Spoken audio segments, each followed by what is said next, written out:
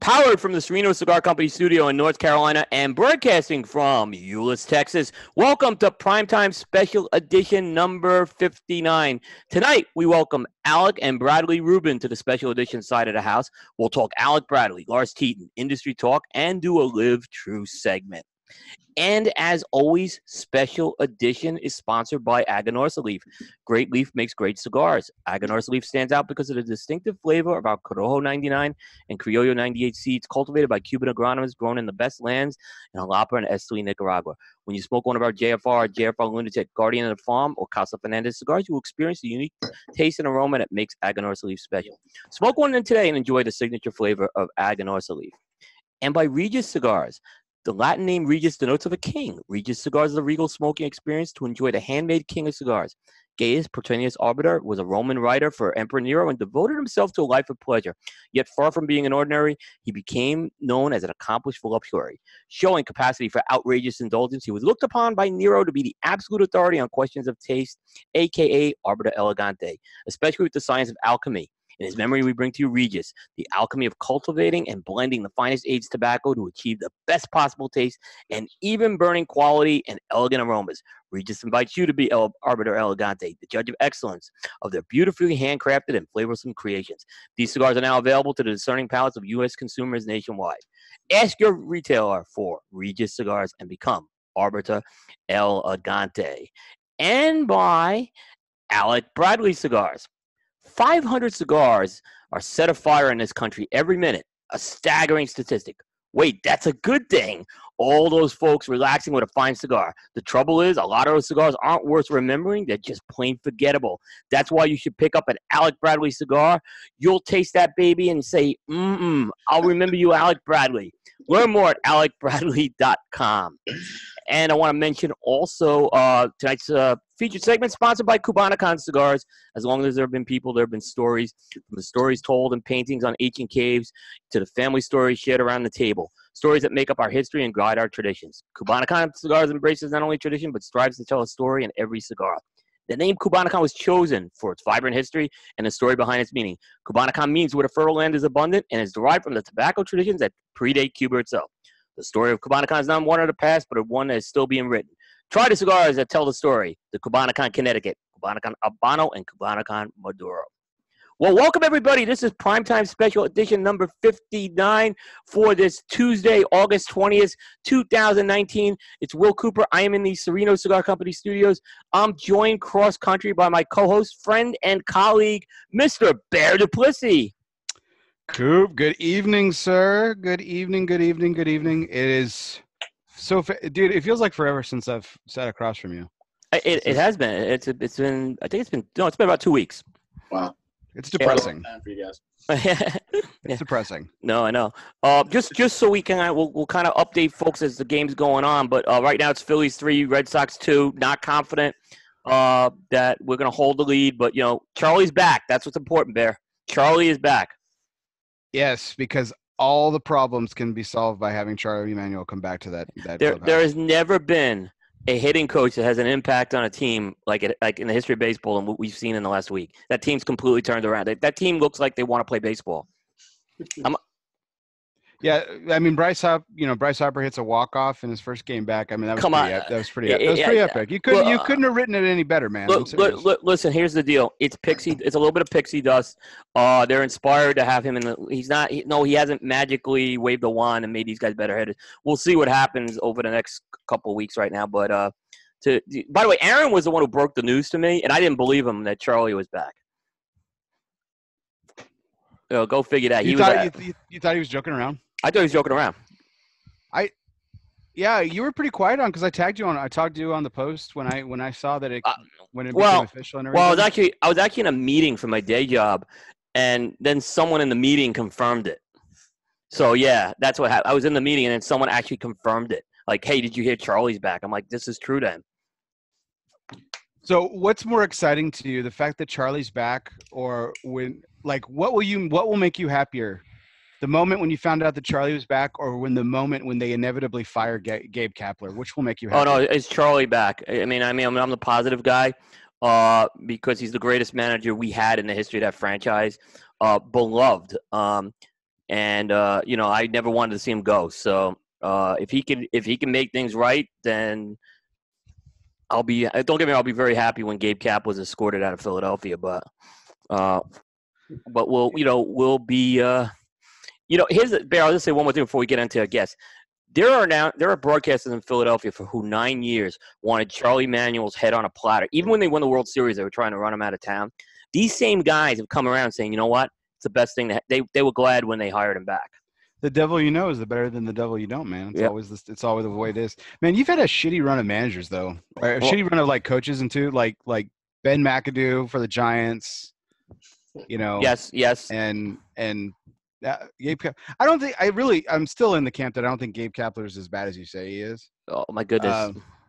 But, hey, listen, if you want to swap my year with Bobby Valentine for a Gabe Kapler year, I'll take him, man. And you can have Bobby V. Done. That guy's a cancer. No, I don't think so compared to what we had. Oh, gosh. Yeah. See, the problem, if you want to compare them, Bobby V is a cancer. Gabe Kapler's just a moron. You can fix stupid on occasion. Yeah, that's true. It's harder to cure cancer, right? Exactly. All right. Hey, so let's without further ado, because we got a great show tonight. I want to welcome back to Primetime two great guys. Really glad to have them this time doing the Tuesday show. We have Bradley and Alec Rubin. Wow. No one ever says Bradley's name first.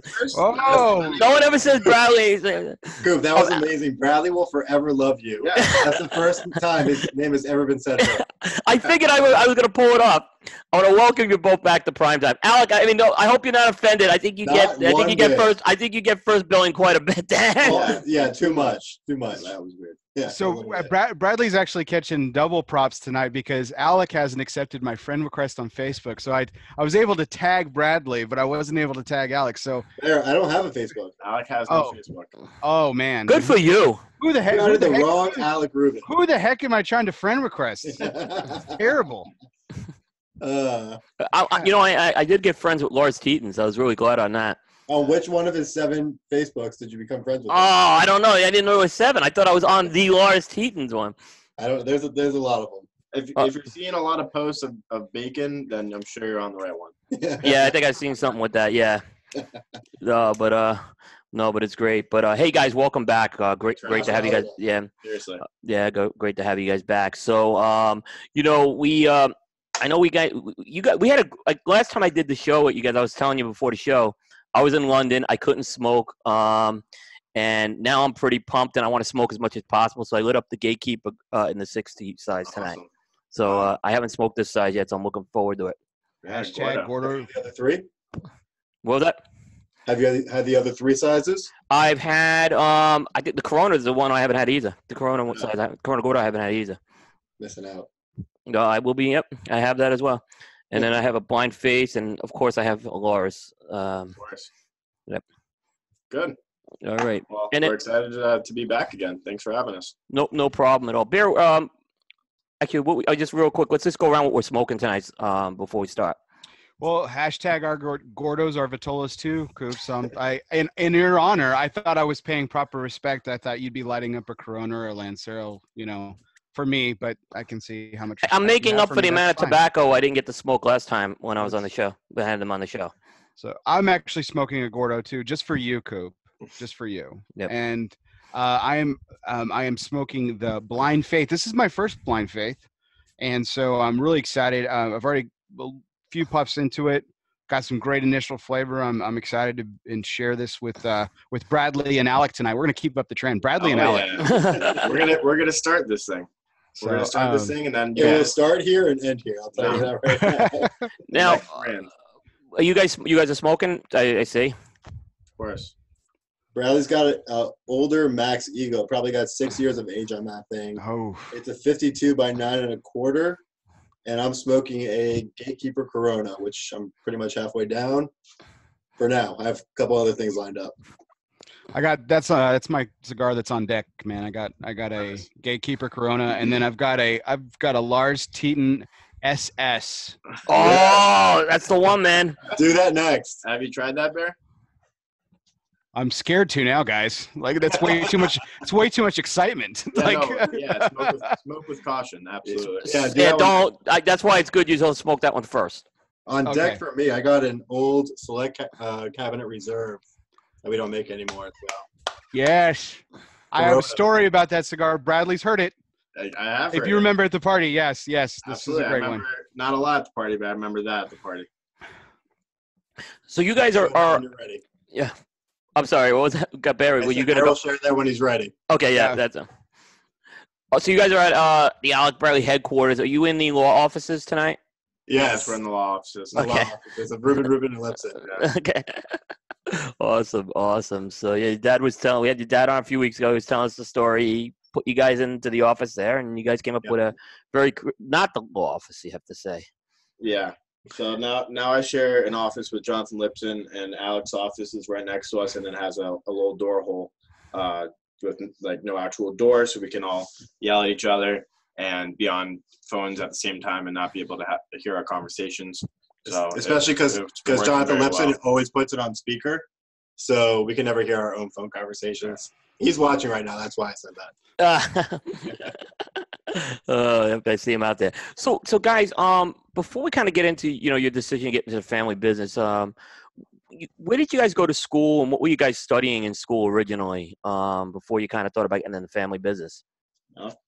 So I started off at University of Central Florida for 2 years studying business, and then I transferred down to Florida International University down in Miami, and ended up graduating with a degree in sociology. Nice.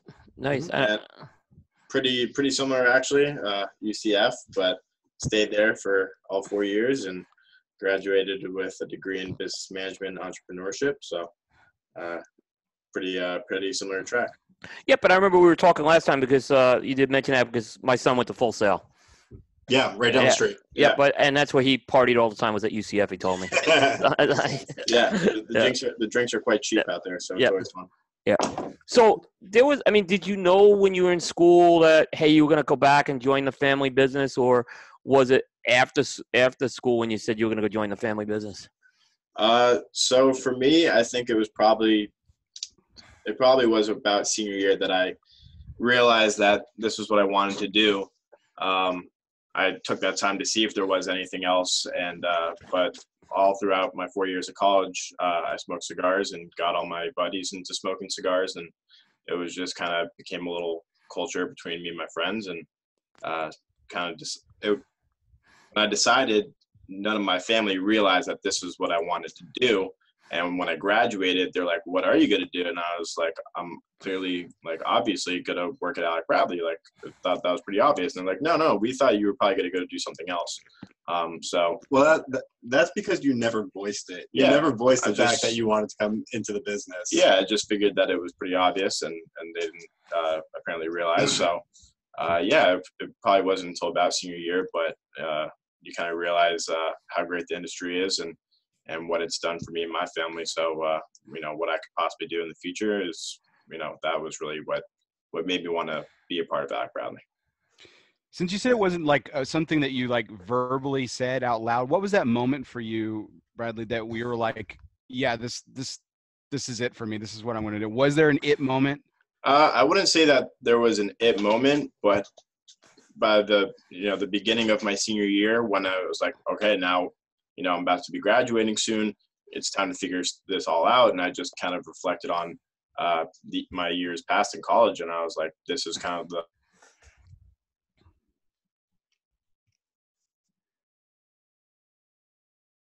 Did they freeze? Yeah. They may have froze. They were having an internet issue earlier on right now. So we'll give them a couple of minutes. I know the internet was not cooperating with them earlier on as we speak. So a follow-up question I'm going to ask for Alec when he gets back is sociology, Coop, is a subject that's always kind of fascinated me because it's the very general study of human interaction. Psychology is very much more personal a little bit. Right. But sociology is very, is a little bit more general.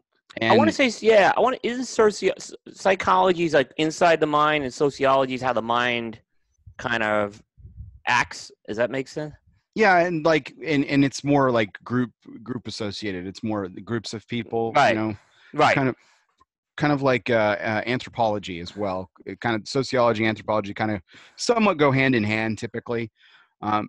So that'll be an interesting follow up for Alec that I had for him. So the it's kind of interesting that like we hear so many sons and daughters have gotten into this business, and they talk about how for a long time they fought it, and it really wasn't what they necessarily wanted up front or even the beginning, but it was so ingrained in Bradley, for example, that he just assumed everybody knew that that's what he wanted and that's what he was going to do and everything. So that's kind of an interesting difference than you see in from other stories and from other scenarios. No, yeah, no, totally, you get that too, as well. Where that's kind of it's kind of, I guess, weird. Not weird, but I lost my train of thought. When I guess it's funny how everyone just assumed he was going to go do his own thing, and then hey, I really want to join the family business. Yeah, like I said, I think that's a little bit different than a lot of other tracks that a lot of other folks have taken. Like, it's not that I think a lot of By the way, John, there's still technical issues. It looks like. It's not that a lot of the kids have hated the family business. I haven't heard that one where they hated it and have turned around. I think it's that they wanted to do something on their own, and it was just a calling, man. It just kept calling back to some of these other folks and everything. So that's interesting. That's a really interesting path that Bradley's taken. Yeah. How's your cigar? It's really good. It's really good. You get some really rich flavors off this Gordo, is what I'll say. It's probably a little more dialed back than the other sizes I've had, but still very, very tasty right now. And I'll stand by. This is not. It smokes different than an Ernesto, Perez Carrillo Jr. cigar, which is the factory that they're working with, and it smokes different than an Alec Bradley. I mean, I'll stay by that as well. That was something that was kind of the consensus when we had all smoked that blend. I haven't smoked the Gordo yet in the Gatekeeper. Just got my my first one, but I have smoked about 3 of the Coronas, and I'm going to be smoking my 4th one tonight. Just a really fantastic blend. So. Yeah, I just heard from Jonathan Lipson, he's the director of marketing for Alec Bradley. He's trying to find out what's going on there. So just for folks who are tuning in, we did lose Alec and Bradley. They were having some technical difficulties in the office prior to the show. So please stand by, and we appreciate folks' patience here as things go on here. So we will adjust and adapt as need be. And then the score is still the same of the game right now. But this is your first time smoking Blind Face, right? Uh-huh. So let me ask you a question. What was your initial reaction to that cigar when you kind of started puffing on it? I was really impressed with the spice and the how pepper forward it kind of was, but not like overly aggressive. Like, it wasn't like overly so.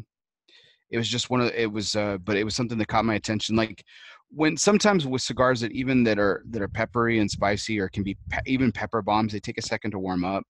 But there's some cigars that are really, really great that, like, from the first light, they capture your attention.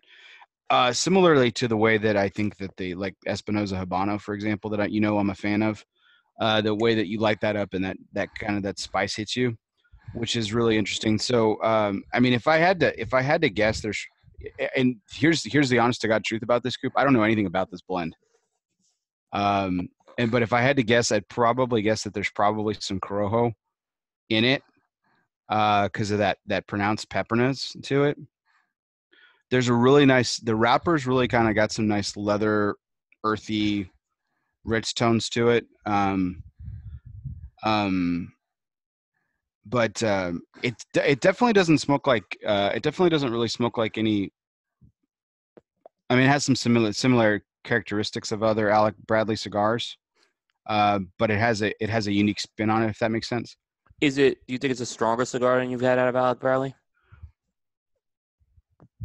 It's kind of hard to tell in a Gordo. Yeah, that's true. But if I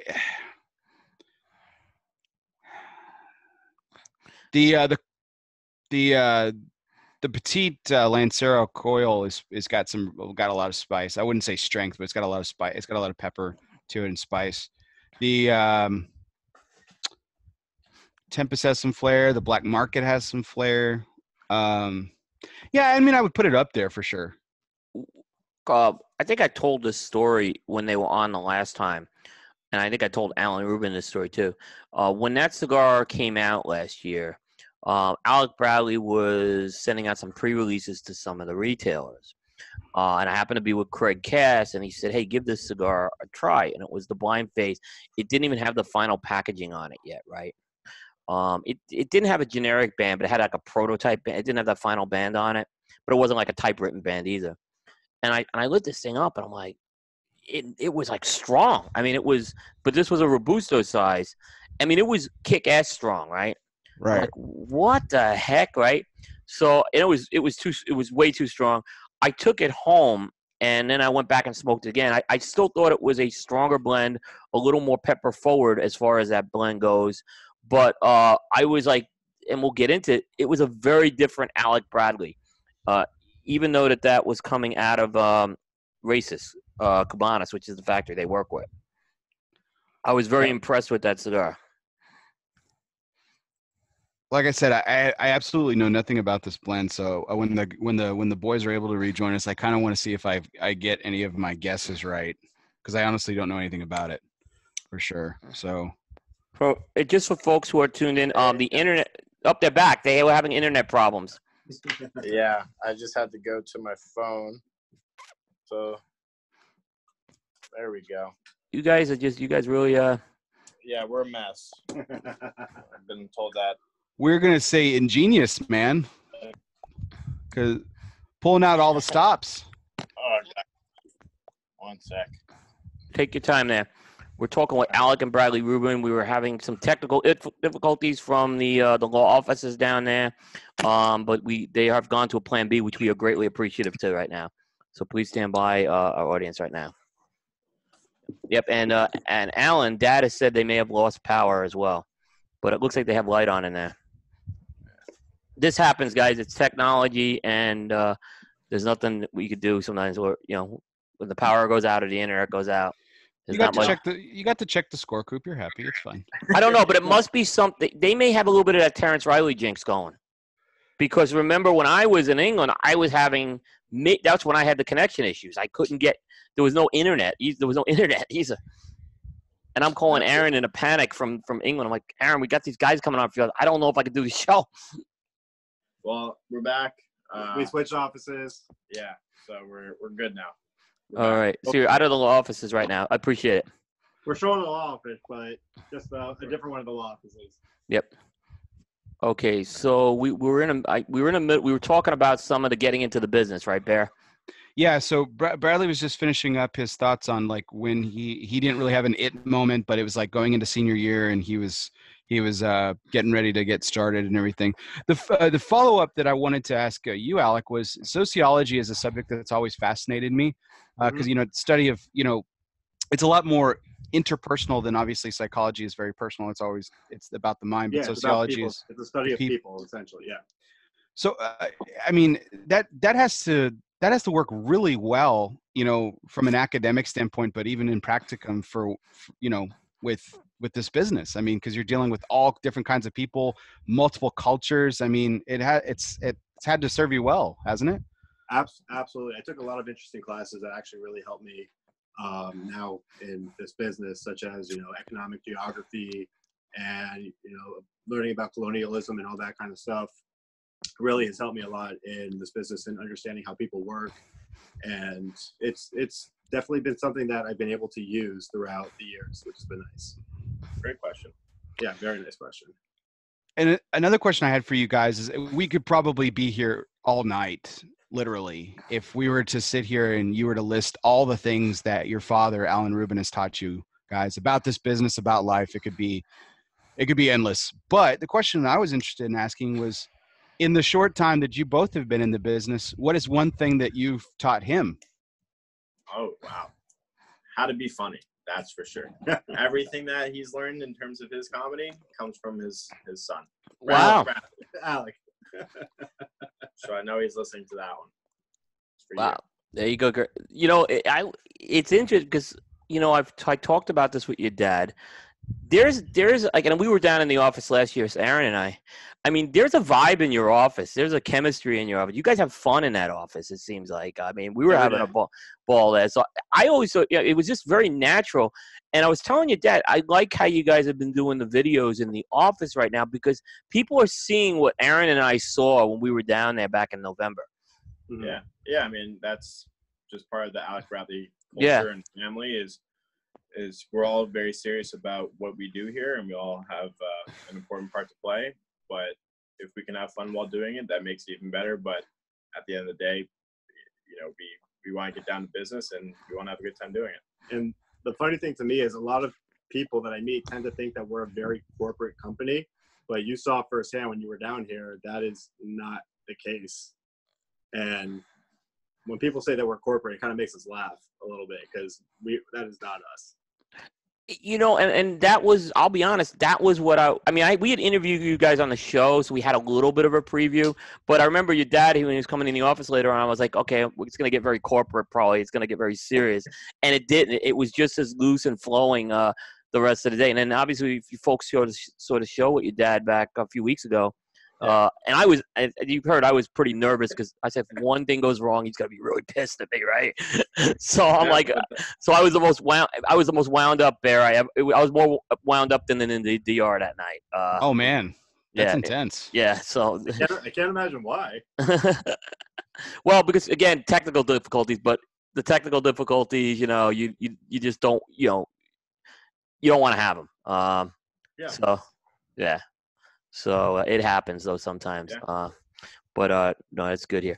So we were just kind of talking before you guys lost the power, and we were just talking about Blind Faith there. So Blind Faith was your first project, right? Yes. Which of you two came to the other brother and said, "Hey, let's do a cigar"? Was it both like an aha moment you had it, or did one go to the other brother and say, "Hey, let's do this right now"? Actually, Bradley came to me, and I had already been in the business for, full time for over 3 years at that point. And Bradley came to me and said, "Hey, I think we should come out with our own cigar."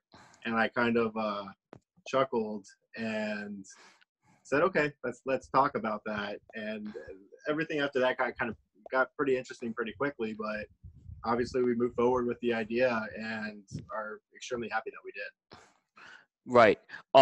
And when we had you also on the show and talked to your dad last time, this was, hey, you guys aren't just going to put your name on a cigar here. You guys are going to have a role in the development of this, the branding, the blend, and the stake in the brand. Yeah, I mean, we don't plan on going anywhere anytime soon. So as long as we can start early and learn as much as we can from the beginning, it's really only going to help us in the long run. So that was really the whole idea is, you know, coming into the business, finally get to work with my brother and my dad. And this is where we want to be forever. You know, we want to be at Alec Bradley and have Alec Bradley for as long as we can. And that was really the whole part was my dad said, you guys can either be Alan Rubin's sons or you can be Alec and Bradley. And that was really the first step in being Alec and Bradley is making our own cigar and kind of creating our own path. Did you I know your dad also said as far as the brand goes, you guys have a stake in that brand too. Yes, we are. Yeah, we both invested into it. That's why it was such a limited production up front. We could only afford so much, and we were only allocated so many pairs of rollers. So right. Yeah. So, you know, for this first project, you went with the factory that really has been synonymous with Alec Bradley over the years. It's the Raíces Cubanas factory. Yeah. What was like the first step? Did you guys go down there and start what was that first step when you decided you want to work with that factory? Well, we had already been down there before, and we'd already been playing with blending and all that stuff. But we went back down once we decided it was that we wanted to do the project, and that's when we really seriously got fully into blending and trying to figure this out. And I think we went through from start to finish either 30 plus different or also iterations of blends until we got to the final blend. And I think it took us a full year from the time we said, okay, let's go, to the time that we released the product. And that is a fairly long time, a full year to release one product, but it was our first one, and we wanted to make sure it was everything it needed to be before it released. And just to add to that, you said that Rice Cabanas is pretty much synonymous with Alec Bradley. So doing the first cigar with them, Blind Faith, was because they are synonymous with us. They are like family to us. They produce most cigars that are known to Alec Bradley smokers, most cigars that we've gotten rated by Cigar Aficionado, so Prensado and Tempest and Coyol and Family Blend, Sanctum, all cigars that have come out of Rice and Cabanas. So to do something with them is because of what they've done for us as well was really an important factor. And that's not at all to discount the other factories that we work with, because we're currently working on projects now with the Placencia family, which is hopefully we'll be able to release soon. Oh wow! Wonderful, fantastic. But you guys have worked already with. I know you guys have done some stuff with Placencia in the past. Meaning Alec Bradley has, right? Yeah. Yes. Yeah. Alec Bradley has done a ton with both Placencia and with Rice Cabanas. So Right. But we're obvious, and then with Gatekeeper, obviously we decided to go in a little bit different direction with that factory, but that was a very fun experience as well. Sure. Now with Blind Face, when I remember I was telling a little story about when I think I told you guys when I first smoked it, it was very, very strong, right? Yeah. Craig Cass had given me a sample. I remember when I got like the press information on that cigar, and I'm looking at it, and it had the Troches, the Troches bind. Oh, don't ruin it, man. I was gonna guess. Okay, I'll let you guess. Go ahead. So when you guys were having technical difficulties, he was asking me about my opinion about the cigar. I'm about a couple inches into it now and really enjoying it. And what I was saying, that there was some initial spice, pepper, like right off the light. You know, it's even like pepper bombs sometimes. This isn't a pepper bomb, but even pepper bombs sometimes have a tendency to take time to warm up a little bit and get that. There was an immediate flavor right off the light and everything. And so my hunch is, because I really don't know anything about this blend, my hunch is that there's probably some Corojo in here, because it's got a really nice pepper aroma, and then there's some really nice coffee retrohale, which I get off a lot of Corojo, and there's a really nice, like, overall from the wrapper, there's a really nice earthy and leathery texture to it and flavor. So I probably would guess that I think you ruined it, but I was going to guess a Honduran wrapper of some sort. So I right or wrong on any of that, I'm probably going to really embarrass myself. No, you're absolutely correct. There is you're pretty spot on. There's Corojo and Criollo, both in the blend. It's a Trojes wrapper from Honduras. It's a Honduran Nicaraguan binder, and then three different Nicaraguan fillers. You know, and I remember when I looked at that blend, right? Alec Bradley, the Trojes wrapper and the double binder, they're like signatures of many of your cigars. And I think I was talking with you with that wrapper. You guys have done with that wrapper what no one else has done. But what I was surprised about is the blend that you guys came out of was something we hadn't seen anything from Alec Bradley like before. This was a bolder blend. And I thought it was, like I said, it was very strong when I smoked it, but like a few weeks later when I smoked it again, it had a boldness, and it really kind of like, wow, this cigar made a statement that I hadn't seen before, and it was showing an influence on another side of Alec Bradley we hadn't seen before. Hey, you guys can really put out a nice, bold cigar.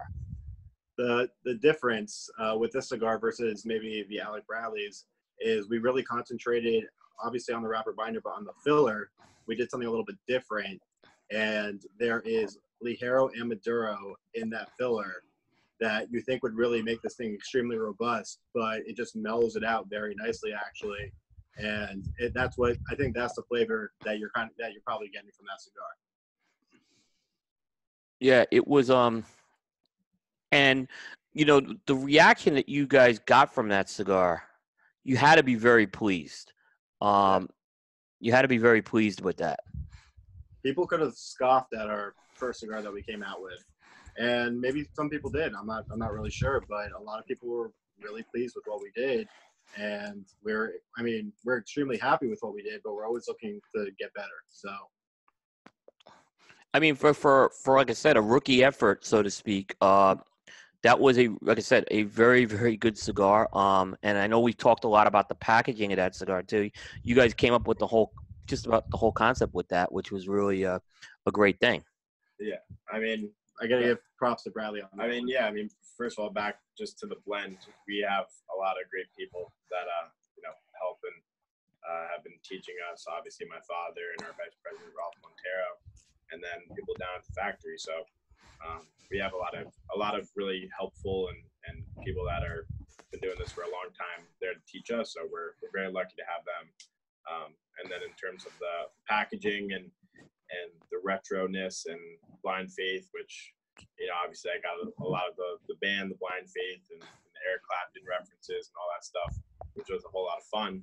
I really just wanted to do something that was fun. I think that's something that sometimes gets missing in cigars sometimes. So to see something that maybe reminds you of, your childhood or some sort of nostalgic, memory, whatever it may be. That was really the mindset behind the whole old TV and the SMPTE color bars and the test check in the background, because that's what I remember in the 90s was those things growing up. So I wanted to add something from our past, like, while we were growing up, into our first project. And your dad told me the brown tie though was his idea. Yes, the brown tie was the most stressful part of all the packaging. Between a blue tie and a brown tie, and he, for whatever reason, I don't know, it's such a small little detail.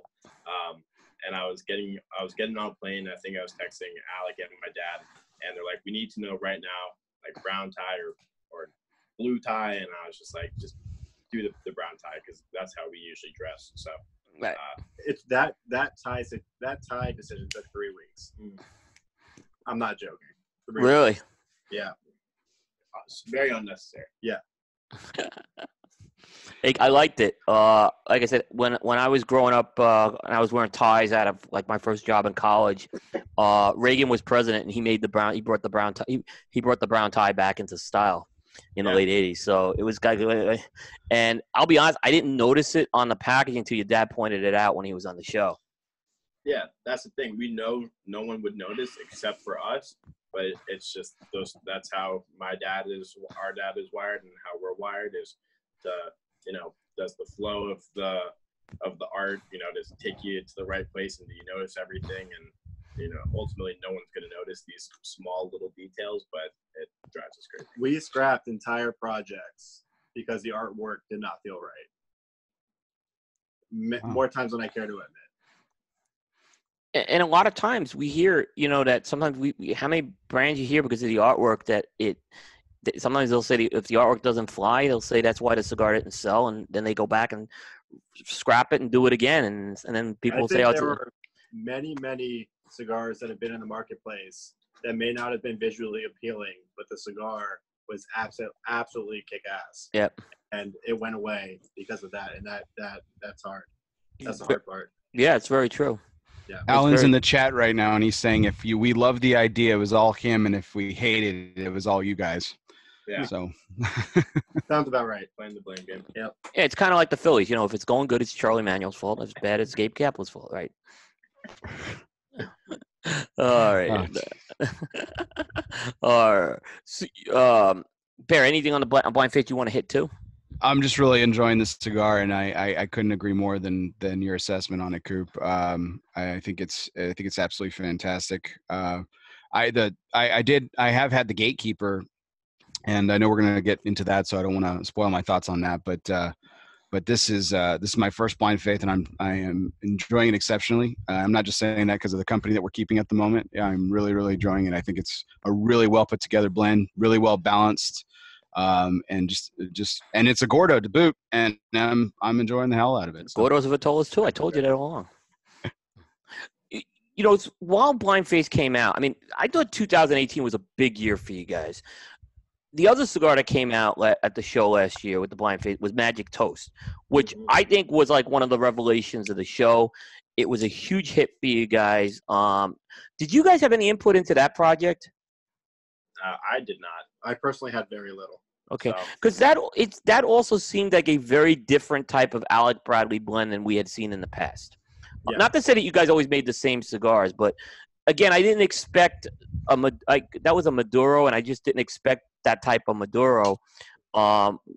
It wasn't like any other Maduro I had in the market, and that just was. I mean, the success that you guys had with that cigar, you have to be really pleased with that. Yeah, I mean, you hit the nail on the head with that. It is something completely different, and I think that's something that we're going to try to continue to do, is to make things interesting and put out, different cigars with funky artwork. And it's, I think Alec Bradley's headed in a really good direction right now. And my dad all at the reins right now, just leading the company. So him and Ralph did amazing with Magic Toast. It's doing unbelievable for us right now. So we really couldn't be more proud. Yeah, go ahead. I think our only input was we were actually down at the factories when we smoked that blend, not having a project behind it, and both Brad and I both said that's a good blend, and that was about the extent of our input. What I thought was really important with these two cigars is there's a lot of great and unique cigars that you guys have in the portfolio. Coil, I mean, just a great example of a cigar. I was part of that one. Yeah. Best cigar ever. Oh, it's amazing. So Matt Booth got me hooked on that cigar. I think I was telling you. In a Lancero Bear, by the way. Yes. Yeah. No, that's the very best size in that blend. Hands down. Yeah. And it was just like that cigar was just and I loved the wrap box packaging on that cigar, because to me, I just love packaging like that. But that cigar was just for a vintage single farm vintage cigar, great cigar. I mean, just and what I liked about is these cigars that you came out, the new ones, I think were a great gateway, not to steal the word ahead, to kind of rediscover some of these great cigars. Hey, retailers maybe got away from Alec Bradley or something. Hey, you got these great cigars, but hey, we got all these other cigars too. And it was a great way to reintroduce some of those cigars to some people maybe who had not been introduced to them before. Yeah, absolutely. I think that was part of all the fun when I finally got working for Alec Bradley and getting to do Blind Faith and now Gatekeeper, was to bring some of my own ideas to the table, and people seem to really be accepting of what I had to say, and I really think that where we're headed right now is very, very good for the entire company. Yep. So let's talk about Gatekeeper. We've been kind of alluding to it. Give us that this was kind of going to be project 2. I think we had all sense that you guys were going to do some more work. You caught us all by surprise when this project came about. We didn't expect a cigar. We didn't expect this cigar. We didn't expect where it was coming from or the project. So take us a little through the timeline of how this started. Go for it. Yeah. So it all kind of started around Cigar Fest. Ernesto happened to be in our booth talking with my dad, and after they were done, it looked like they were talking about something important. So I definitely did not want to interrupt. And I was like, Dad, you're friends with Ernesto? And he's like, yeah, we go way back and this and that and blah, blah, blah. And I was like, I love his cigars. Once I got into the business and started smoking everyone else's stuff, a couple of his blends just wowed me. The main two being the Dusk and the La Astoria. So I just kind of fell in love with the EPC line. And I know that's not the story for most people. Usually they got started with the La Gloria line. But for me, it was EPC. And after that, I asked my dad, I was like, do you think you'd be interested in working on something together? And he's like, yeah, I'll talk to him. And, there were some talks here and there after a bit. Next thing you know, Ernesto hits #1 cigar of the year. My father calls to congratulate him, and he's like, what do I do now? And my dad's like, just focus on Encore, focus on your brand, make sure, what kind of happened to us doesn't happen to you, and stay focused. And he's like, well, I really want to work on that project with Alec and Bradley. And my dad kind of, turned his head like, really? Like, kind of one of the biggest moments for your company, and you still want to work on a brand with the boys. And he's like, yeah, absolutely. I think we had already gone down for a meeting and had already started talking about blends and stuff like that before they hit number one and before that conversation took place. But once he did hit number one, Brad and I thought there's no way he's still doing this project with us, but he still wanted to do it, which was very cool. Yeah. Was it an important step for you guys to kind of sort of step out of not out of the family business or necessarily out of its shadow, and to kind of, this is obviously a completely different segue that you guys took by going into the DR, partnering with Ernesto that, it hadn't been done by your father's company. Was this really something that you kind of envisioned all along, or how important was it to kind of take a project of this, not to use a word from the last cigar, but of this kind of leap of faith into in a project of this nature? Yeah. I think that was kind of the whole point with the Alec and Bradley lines, is to hit a segment that maybe Alec Bradley doesn't touch. People that maybe have stopped smoking our brand or was never really interested in our brand. So we wanted to do things that are more about us and who we are.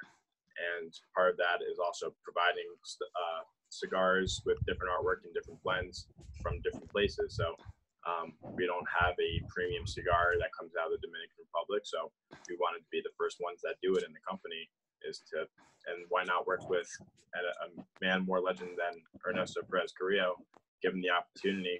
I mean, you guys have talked with so many people. I'm sure you've heard stories about other manufacturers, going to Ernesto and making blends with him. And that's where it really all sparks from. So getting to work with someone like him is unbelievable. I mean, he's a legend. To add to that, it really was an opportunity for us to step out of the shadow of Alec Bradley by going to another factory. I've known Ernesto for a while, not all that well, but I think I met him around when I was like 18, and so I had met him many different times. And Bradley actually came to me saying, "I think we should work with Ernesto," and I brought it up to him a couple times. I know my father brought it up to him a couple times, and he was always interested and really wanted to do something with us. And he likes the whole idea of the next generation kind of thing. So he was completely in it.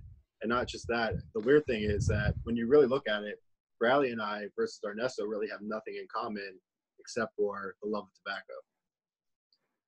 So that's what was also very cool about the project to us. Coop often jokes around with me. Sometimes I get kind of starstruck or a little butterflies in my stomach when I'm talking to some of these folks, including the gentleman that we've been talking about today. I got the opportunity and the privilege of interviewing Ernesto at the trade show this year, which was just awesome for me. Growing up in the business, like you said, Alec, you had the opportunity to meet him when you were younger and everything. Does that ever happen to you guys? Do you guys ever get intimidated or starstruck from some of these other folks that have that have kind of like the legends in the business, like much like your father is? All the time for me. All the time. I mean, I think the only one so far was Ernesto for me, just because he was someone of more of a higher status like that, who I also fell in love with his brand. So he's probably the only one. And then other people, I wouldn't say starstruck, but just more excited to meet for sure. Did you, I know, like I'll say this, Bear was pretty much, when Encore came out, consistently, he thought this was going to get the number one cigar from Aficionado. And he really loved that cigar, but he was calling it right till the end. I mean, so you didn't, obviously when he gets a number one cigar, that's a big deal that now he's taking you guys on right after that. Like, hey, that's gotta be like, I mean, yeah, that's a big honor. Yeah. I didn't think he would do it after. I thought the project was going to be next. I thought I was going to be done. I didn't think we had a shot. And he's got a good memory, Ernesto, too. He'll say sometimes he forgets little details about the blends and stuff, right? But there's little things that I can tell you he remembers, too, just from me getting to know him. So that was great that he remembered that project, and it wasn't just like you guys, vaporware. It was like this was something real. So how soon after they got number one did you guys get to work on this? I think I mentioned before, we actually had a meeting with them prior to them getting number one. That's right. Yes. Yeah. Yeah. And so it had already started, but barely. I mean, well, what was going to be an hour meeting turned into, I think, a 4 or 5 hour meeting the first time we went and sat with Ernesto, just because he is the nicest guy ever and will never kick you out. But, yeah, so we had started talking. We had one, 5 hour meeting, whatever it was. And I don't think Bradley or I thought that it was going to happen after that hit. We both were actually rooting for him to get number one as well. So we were very excited for him, but we also thought that once it hit, that probably wasn't going to happen. Did you guys have a concept of what you wanted to do? Was there something that you pitched to Ernesto, or did you kind of pick his brain for some ideas with that? I mean, I had ideas in my head, but you never know which different idea is going to end up being the right one. And ultimately, we wanted to pay homage to Ernesto for what he's done in the industry and what he's now allowing us to do within the industry, getting to work with him. So the Gatekeeper is really about Ernesto, which is how we pitched it to him, was we kind of want to do something for you, because we see this as a big deal for us, getting to work with him. So if we could pay some sort of respect, and like I said, we like stuff that's kind of retro, paying respect to some old school stuff. Why not pay homage to Ernesto and everything that he's done and what he's continuing to do with us and with his own brand, DPC. In a sense, Ernesto is a gatekeeper, and that's how we kind of viewed it. So hence the name Gatekeeper. The rappers that Ernesto works with, they're kind of different than what you guys have worked with at Alec Bradley, if I'm not mistaken. And ultimately you went with Ecuadorian Habano. Did you guys have any Ecuadorian Habano in the portfolio before that? No, I didn't think so. And it's it's a pretty common rapper, but I thought that was the case. Hey, this is something you guys hadn't worked with at Alec Bradley before. So it was kind of a unique opportunity there. Yeah, I mean, Ernesto is pretty well known for using that rapper. We wanted to play to his strengths, so why not go with something that he's very familiar with, and use it for that exact reason. It's just a lot of the cigars, like I said, that I'm a fan of, from his line, use the Ecuadorian Habano, so it just kind of made sense. Yeah, yeah. Go ahead. I'm sorry. No, it's okay. The interesting is a comment that we seem to receive a lot at the trade show was a lot of people were surprised that they could taste the influence of us as well as Ernesto in the cigar, and a lot of people said it was a true collaboration because it wasn't so one-sided or the other. I'm totally on board with that. I'm totally on board with that. Exact same thing to me, so I'm going to give him credit on that. I think there was a consensus that Gatekeeper was, in years past from the show, there seems to be like that there have been like this front runner of cigar of the show, like a cigar that really captured everyone's attention for the most part. And my contention for this year's show, and I think Coop, you can feel free to disagree or agree with it, but there really wasn't like that one cigar. There were a couple, but one of the cigars that were kind of that cigar of the show was absolutely, again, not just saying this because we're talking to you gentlemen tonight, but one of those cigars was the Gatekeeper. Everyone I talked to, retailers, media alike, and even some other manufacturers, were really high on this particular cigar, and for good reason. Coop and I both really enjoyed it. I thought exactly took the words out of my mouth, guys, that I think that it captured the essence of both of you as an identity and really made something very unique at the same time that was just a tremendous cigar. Yeah, thank you. Yeah, thank you. I remember actually watching, your guys' show, the first one after IPCPR, and I believe Bear, I think the term you used was dark horse cigar of the show. So that we really appreciate that. Hearing that is unbelievable for us because we're in really good company with everyone else making fantastic cigars. So to be put on some lists with other people that have done amazing things is it's pretty good feeling. Well put, Brad. The reason why I lit up this Gordo tonight, Bear, actually with this one, is because obviously Ernesto is the godfather of this size. Like he didn't invent it, but this is what his forte. And I'm telling you, if you're a fan of Ernesto, and if you're a fan of his big ring gauges, and there's a lot, this blend really, and I'm getting into the middle of this size right now. This is just hitting all the cylinders right now. It's a great medium strength, medium bodied cigar. There's a lot going on right now, especially when you get some of the smoke going on the palate right now. Bear, I know you were talking a lot about that with Klaus the other night. Mm-hmm. There's a lot going on with this cigar, and you get the nice smoke production you can get on this is really stimulating a lot of areas of the palate. So this big ring gauge size is very, very good.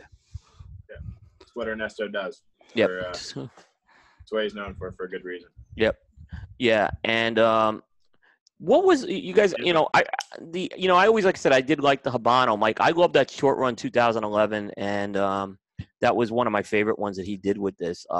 This is as good as any Habano cigar I've had from Ernesto, and I think your influence on this thing is. It's just, I think it's and not that, again, not saying Ernesto does a lot of duplicate cigars, but it's just, again, another avenue of innovation that you're able to find. And I think that's why people are really pleased. And plus, in the end, it's delivering with flavor, which is the most important thing. Absolutely. Thank you. What Coop is secretly wishing and holding back from you guys is that he really wants you guys to release the Gatekeeper with Ernesto and the Texas Lancero size, and that would just make him happy. I'm in, man. I'm in. We'll send a bundle to over to you, Coop. Yeah, I'm in. We're actually talking about potentially releasing a limited amount in another size. It might not be a Texas Lancero, but there is maybe something else in the works. Very nice. Very, very nice right now. So the artwork is, again, very unique. Let me see if I can hold that up. Very. Tell us a little bit about the imagery there. The gold, very strategically placed, and then obviously the bust on it as well. So tell us a little bit about the imagery and what it stands for and symbolizes. Yeah, like Alex said before, we see Ernesto as the gatekeeper. So we kind of just wanted to. We look back at some old references, some old movies, things like that, and when we imagine a gatekeeper, we imagine someone, someone gothic, something just atrocious and scary, but kind of beautiful. And I think that's what went into the artwork. The gold kind of being Ernesto, because I think everything he touches turns to gold. Number 1 cigar of the year, number 2 cigar of the year, I think number 4 cigar of the year. So the list kind of goes on. So hopefully, some of his gold rubs off on us, and maybe something cool like that happens for us. Very, very, very nice there. And your father made a comment about Red Meat Lovers Club. I don't know if that's a tease. I have no clue what that's in reference to. Interesting. I want to make he sure told it was me before the show that he was just going to comment a bunch of crazy things to keep your attention, Coop. Yeah, no, but he's actually doing it. I didn't know. I had to look to see which Alan Rubin it was. Could have been the other Alan Rubin. Yeah. Santa Clara Alan is in the room as well. Just torturing. Yeah. Papa number 2. Yeah, and he liked the Gatekeeper, by the way, Santa Clara Allen, and he's got I'd say he's got a discerning palate too. So for him to say that's really good there. So yeah, great reception. When's the cigar actually going to be shipping? I'd probably say what's the date today? 20th. We're hoping for 3 weeks. That's not bad. That's pretty good. Conservatively 3 weeks. Okay, it's a good kind of taking you right into September there. Yeah. Yep, and I know we're not bringing it up yet necessarily, but a lot of stuff started shipping last week, and then we thought we would have a nice little pause before we had Gatekeeper start to ship. Yep. No, that's to just a final note on the Gatekeeper, just to give you an idea about how kind of widely well received it was. So as Coop knows, and what we do in the retail shop that I work in, we have a staff picks of the month.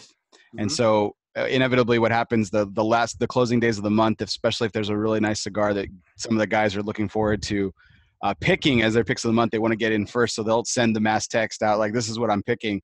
And there was actually two. We have a very small staff. There are two guys that jumped the gun trying to pick the Gatekeeper, and our inventory director had to inform them, sorry guys, it's not being shipped yet. Sorry. Better luck next time with that. But now with my intel, they watched the show though, unfortunately. But with my intel, maybe I can get in first this time. If it wasn't live, we could have edited that out. But no, that's awesome that people are excited for Gatekeeper to come out. We're extremely excited for it as well. Yeah, no, you guys definitely should be. And I think a lot of us, like I said, who were at the trade show, we got to smoke this. We're smoking it now. I'm smoking it now. But I think the cigar enthusiast is going to be in for a real treat with this cigar. So very exciting there. You mentioned Lars, so let's kind of get into Lars here. And we talked a lot about this with your dad, but I want to kind of look at it from your perspective. Tell us when your dad came to you about the idea of bringing in Lars, and what was your reaction back on that? Oh, I was extremely excited. It takes us into a different part of the market and the industry that we've never been in before. My father started out with flavored cigars and kind of went away from that very quickly, and it didn't stay in our lineup after that. But it kind of allows us to venture into a new part of the industry that we've never been in before. And Lars is Lars, and until you meet him and understand who he is, you just won't get it, or until you smoke the cigars. Because when people talk about flavored cigars, they have a certain perception. But when you smoke a Lars Teton cigar, it is nothing that you ever thought it would be. Completely different. So we were extremely excited about that. We talk about your dad getting was start off in flavor. That was the line that he did after Bogey Stogies, right? It was what was the tagline? It was like none of the fat and all the flavor, something like that, or something. It was gourmet dessert cigars. Right. None of the fat, all the flavor. You got it perfect. Yeah. Any of those laying around still? I've never seen them. Yeah. Yeah. And then he had another cheesy tagline for Bogey Stogies. The best bogey you'll have on the golf course. Have you smoked Bogey Stogies? Never found that either. Wow. Yeah. No. Wow. So with Lars Teton's, I admit, so when I started smoking, I maybe had it once or twice, right? Mm-hmm. I didn't have a positive or negative reaction with it, right? But I'm not, as Bear will tell you, I'm not someone who was against flavored cigars, but I think you guys hit it on the head. When a lot of us went to that media party, and there were two things. We met Lars, like you said, got to know who he was, which I had a very different opinion than I was expecting with that. Yeah. And then tried the cigars, which we had the opportunity to do. I get it. I totally get it now. And it was. You were skeptical at first. I remember. I was skeptical. But again, like I said, maybe I hadn't really smoked the Lars stuff much, right? But I'm like, well, are these kind of gimmicky cigars? Are they? Man, don't use the G word. We'll get to that later on, okay? But then when like I said, when I know when we were there and we were smoking, I'm like, these are good, and these are really good. Like they're not aggressive with the flavor, but they really complemented the blends and allowed some of the complexities to shine. But the cool thing that I saw at the party that I observed was the Alec Bradley team was enthusiastically on board with this. Your whole staff was on board with this. Don't get it wrong. They were all skeptical at first. I'm sure they were. Yeah. Everyone is skeptical. Everyone was skeptical. We ended up sending out samples for them, and call after call from them once they received the samples was, okay, I get it now. And that's when it all turned. Yeah, and like I said, meeting Lars on top of that, I thought he was a recluse, because we hadn't seen him for a while. Like the brand never went away, but no one had really seen him, so I didn't know if we were going to get this recluse guy. And here we get this guy. He's just a fun guy to be around, a super nice guy, talented beyond belief, and very enthusiastic about his product is what I saw. Yeah. I mean, going on my take a little bit, when I was in my old office, there was a metal skateboard just laying in my office, and it said Lars Tieden's on it, and I didn't know what it is or who it is or whatever. And next thing you know, I see my dad has a Lars Tieden's hat sitting at the top of his desk, and weirdly looking through our Dropbox photos, I see old Lars Tieden stuff, and so I keep seeing Lars. This is before we were even talking to him, and I see Lars Tieden's, and I had to ask my dad, like, what is the deal with this Lars Tieden's? And he's like, he's a creative genius, like, and explained kind of the whole thing that he did in the the late 70s and 80s and 90s, and I couldn't believe it. So weirdly enough, a little bit longer down the road, and now Alec Bradley and Lars Tieden's are under the same umbrella. Yep. And the thing is, it obviously carried over onto the trade show floor. Yeah. I mean, it wasn't like, I mean, the reaction was very positive, I guess, as the retailers came through the booth. No, absolutely. We gave Lars his, as people like to call it, his cave. That he got to stay in, meet with people, play music for them, all that great stuff. Explain the cigars, and it was a really positive experience. I think some people came in not knowing what to expect, and then by the time they left the Lars booth, they got it and they understood it. I didn't get to go in the booth. Well, I did get a peek in there because the guard wasn't there when I got there. The bodyguard, right? But here's what that reminded me of, that back room, is I think I told you guys about, we were talking about my dad on the last show, and he used to drive a lot of the record company people. And when I went in there, it reminded me of those old record company offices. That's what it had that vibe with, just the room looked like a record company office when you went in there. It was really, it took me back there right away. Yeah, he used to take me up to the CBS Records offices, and I'd get to meet some of the executives up there, and it was awesome. It was really cool to see that as well. Yeah, and it was cool even seeing other manufacturers that used to smoke his cigars come in, just want to see Lars again, or learn about him and see what he is and all that aspect. So it was pretty cool that people in the industry were excited. Yeah, there were other manufacturers that waited over 15 minutes to get to see Lars again, because they hadn't either seen him in so long or a big fan of what he did. And I thought that was crazy within itself, that other manufacturers would wait to meet Lars. Yeah, that was a really like I said, that's a really good thing to see as well. Like I said, a lot of us who've been covering this since like 2010ish, this was really our first time we've had to interact with Lars, even though he's been around a long time. For us, he was in a way, it was like dealing with a newcomer, but there are people who go back further than us as well to do that. Exactly. And so, Coop, I know you've had the majority of them so far. Which one are you gravitating toward right now on the Lars line? The SS. I get it. It's just a different experience. Yeah. The SS is the one I really like. That's up next. Up next. And that's the one you guys, that Cigar Dave grabbed, right? Yeah. So here's a funny story with that, right? I had my little encounter with Cigar Dave, as people know. And he was telling me about that cigar, right? We somehow got in Lars Tieden, and he was on board with it, right? Which I was even surprised to hear from him on that, right? And he was telling me about that cigar. And then I saw the video that he did with you guys when he actually smoked that thing. I'm like, wow, he was really telling the story about that, where, he grabbed that cigar, and I think he was caught for a loop on that. Yeah. Yeah, I mean, I think everyone at the trade show, and this is what I told everyone, it is the most interesting cigar you will smoke at this trade show. It's unlike anything out there. Yeah. I accidentally, without realizing what I did, handed one to Juan Cancel and did not warn him beforehand. And then he came over and motherfucked me a little bit for not giving him a fair warning before he lit it up. Juan. Juan's a good guy. Yeah, he's a great guy. I probably should have warned him a little bit before I gave him the cigar. Yeah, smoke with caution. But I think that cigar, I mean, it threw everyone like so I smoked it. I knew about it already. I wasn't as caught off guard because I hadn't smoked. That wasn't the one I had smoked prior to that. So but that was the one I was most interested in. It was the one that really, captured me as well. The fats also are pretty good. I've been liking a lot of those, and those all each have a different character as well. Those fat lines. Have you had the Sun Fuka? That one I have not had. No, I did. I did have that. Yes, I did have that one. I had that one actually at the party.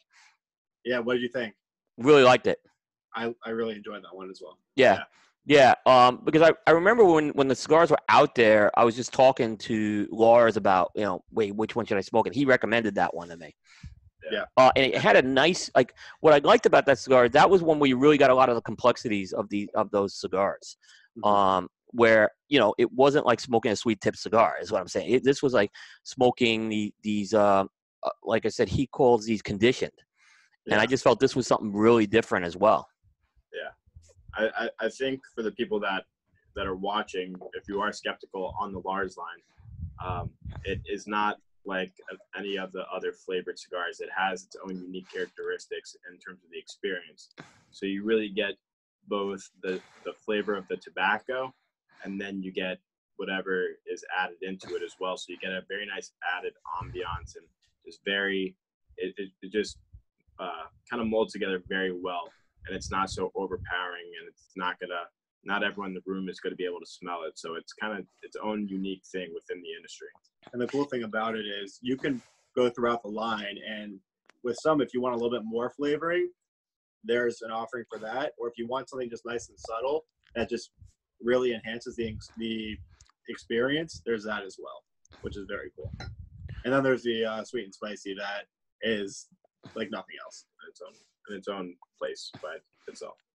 Yeah, and I'd also encourage folks too, if you smoke one of these and it's not to your liking, don't dismiss the whole line. Because they're all very different. Even the fats with those fats are all really different too, even in there. The thing is, like, Brad and I are purists, and we smoke, regular premium cigars. And when we started lighting these up, we were insanely surprised. Yeah, and I think most people that have tried them so far have been. Yeah. I think you can speak to that, Coop. Yeah, no, I could definitely too. And I remember I was talking to Jack. Jack came from the cigar media.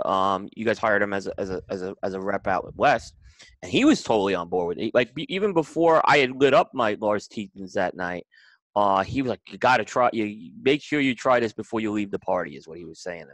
Yeah, I think Bear's about to put down whatever he's smoking. He's gonna light up that. I think I have to at this point. Like I don't want to put down the blind faith, man. I'm really enjoying it, but the way this is getting talked up now, I won't feel disrespected if you put it down to try the Lars. I will not. Okay.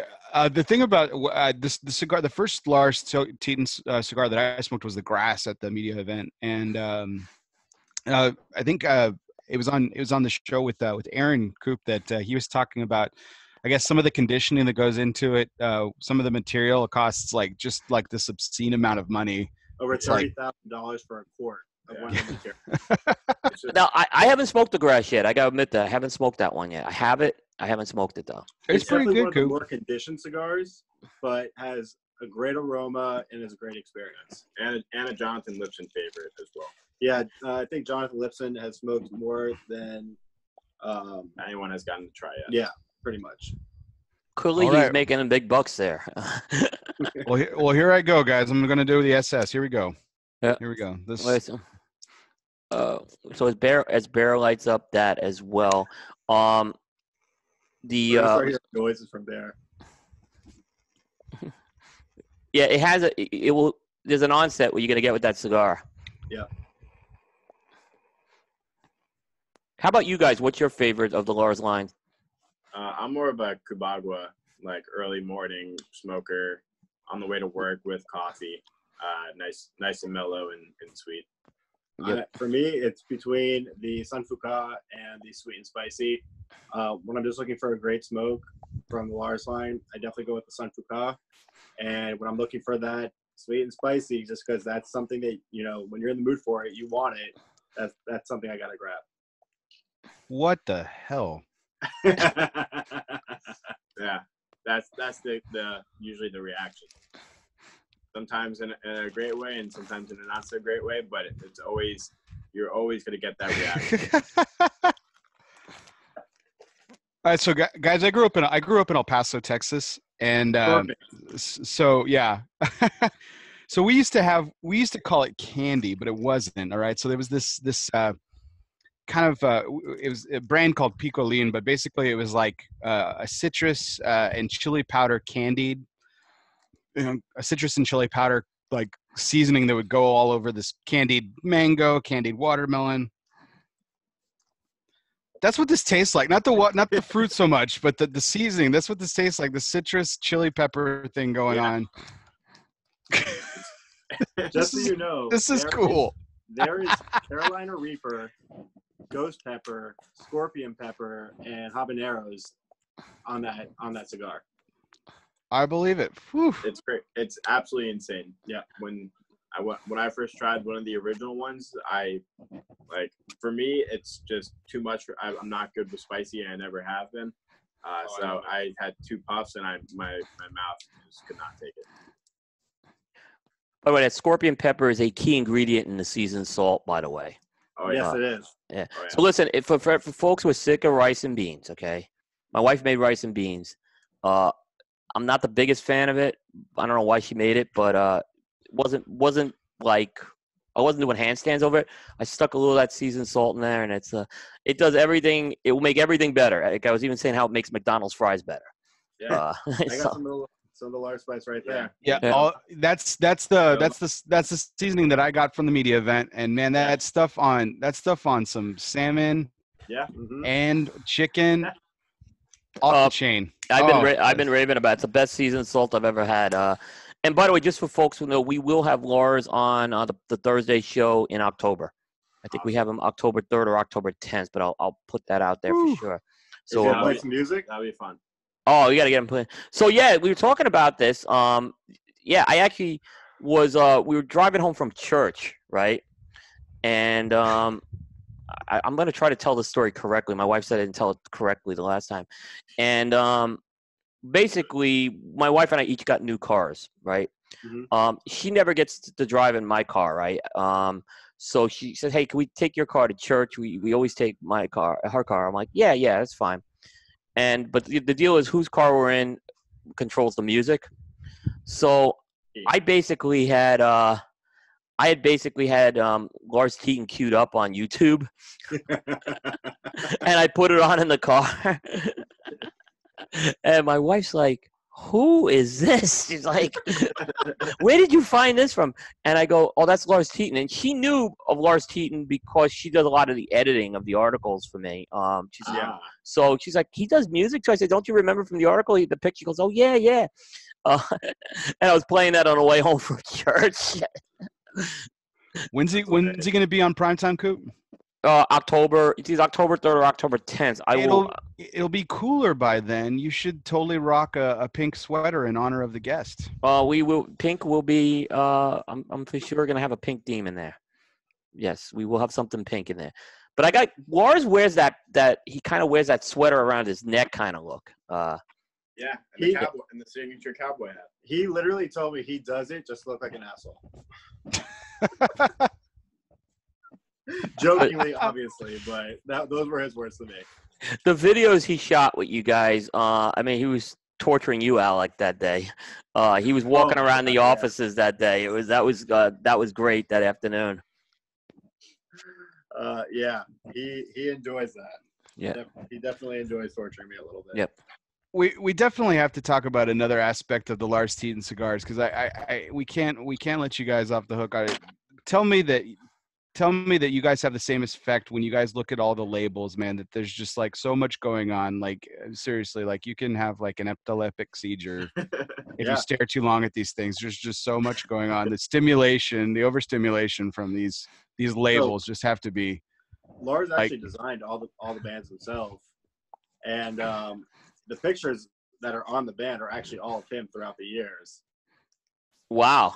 Yeah. So we really wanted to keep as much original artwork and all the blends as original as we could from back then. So trying to find all that information was pretty tough. There's a So photo they of him on the SS. This stuff, him, I guess, in when he was very, very young. He looks like a young Mads Mikkelsen from Casino Royale in 007.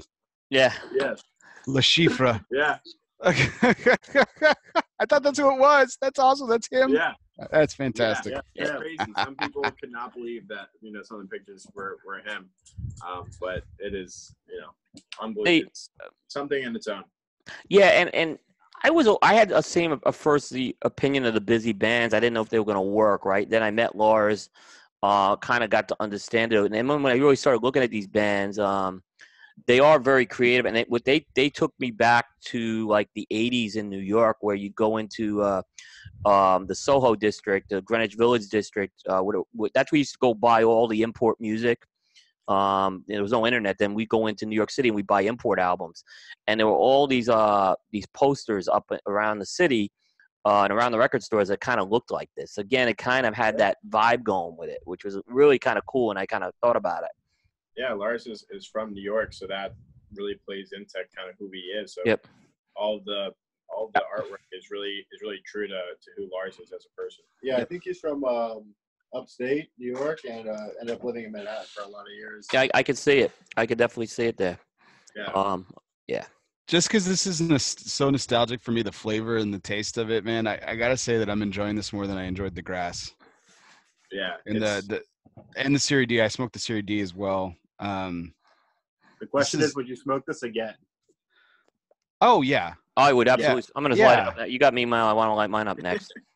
Yeah, no, definitely. I think, man, like I said, it's very nostalgic for me. This is actually really nice. This is interesting. Yeah, it's very unique. It's very unique. And it's kind of funny because if I was on a table, right, and I was gonna pick a Lars Teton cigar to smoke, not knowing anything about it, this might be the last one I pick, right? Yeah. And it's the biggest. It was like the biggest revelation of the whole line there.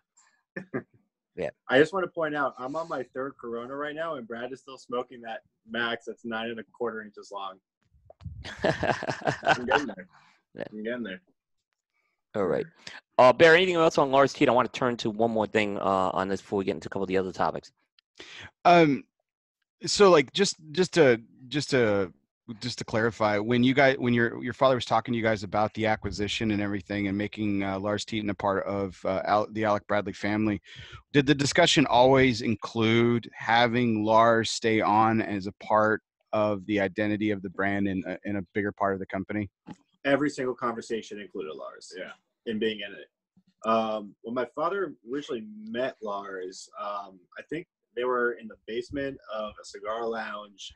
They were supposed to meet at like 11 o'clock at night. Lars showed up at 2 or 3 in the morning. They sat for like 4 or 5 hours till the sun came up. And from that point on, my dad knew that he just, was going to be friends with Lars for a long time. And then when this opportunity came up, and because my dad had always been a fan, he collected the skateboards, the hats, a bunch of the different stuff. He always wanted Lars to be on board in every aspect of it. Lars created the bands. He went down to the factories. He helped work on the blends to bring it back to the original as close as possible, and did everything from soup to nuts. So the conversation of Lars being a part of it and staying a part of it was not even a question. Fantastic. There was another cigar that you guys came out with that I think was a sleeper. It came out before the show. Yep. And I think a lot of us were – I know I was really surprised. I saw it got a really high score from the Half Wheel guys, and I totally – I'm on board. That Project 40, one of the best values that's come out in 2019, without question. Tremendous Out of cigar. inventory right now. Wow. Yeah. Wow. That's actually coming out of Jesus Fuegos factory. Yeah. So you got the Brazilian influence in there. Yeah, you got some of the Brazilian going on in there. Yep, and that's something we haven't talked about yet. All of the Lars stuff also is coming out of Jesus Fuegos factory. Wow. Okay. Yeah. Wow. So it's been doing very, very well for us. I've been traveling the past 2 weeks out in New England, and then just got back from Wisconsin, and people have been doing great with it and been getting a lot of compliments. It's really an everyday cigar. So it's doing very, very well for us, and we're really excited about it. Yeah, it was. Like I said, it was. Again, it was something I think a lot of us who hadn't smoked it were really, really pleased with it as well. And again, a different type of cigar with more of the Brazilian tobacco influence that Jesus Fuego is known for. Exactly. Yeah. Yep. By the way, Juan Cancel is in the chat room. Love it. What do you say about the sweet and spicy? Anything? No, I said I love the 80s. Yeah, I can't find his comment. Did he write anything? I'll have to see on that. I think Juan's still living in the 80s. I still live in the 80s. He loves it. Yeah. I live in the past is what I've been told. And by the way, Barry, Renaissance man, could be a Renaissance man. Yeah. So no, that's like I said. I think it showed, and I love the whole concept of the Project 40 concept your dad kind of put on that brand as well. Yeah. He always has something meaningful behind the Alec Bradley brands, and that's just kind of how we live our life. How he taught us growing up is really, you control your own happiness and control your own future and how things are going to work out for you. Nothing is really by fate, but you control your own destiny. So, which is kind of the theme behind Project 40. Yeah. Yeah, no, it's kind of an experimental series, and again, kind of experimental. It was interesting because, and I know this came up with your dad too. All the releases this year did not come out of races, which was like a first for you guys. Yeah, yeah. It really goes back to, like you said before, we're trying to do different things and continually try to make people interested and get excited. So part of that is trying different blends and working with different factories, and that's how we're going to continue to do it. Very nice. Bear, anything else we want to hit in this segment? No, man. I put that down for a second, not because I'm disliking it, just because it's a lot. Yeah. But the watermelon sweetness, you nailed it with that watermelon sweetness with that, actually. It's like that was a sweetness. It's very nostalgic for me. This is almost like but this is crazy, man. This is sweet spicy. Once you get about a third of the way in, the spiciness starts to mellow out a little bit. Oh, I can handle the heat. That's not that. I mean, honestly, that's truly what I'm enjoying about it. It's just I'm not gonna lie. I'm not trying to wax poetic or be too melodramatic about this, but I'm having an emotional connection right now, and I love it. I don't think you've looked up since you've been smoking cigars. I just keep looking at it. I know. I'm really just I'm having an enthralling experience here, guys. This is really fantastic. It really is. It's great. It really is.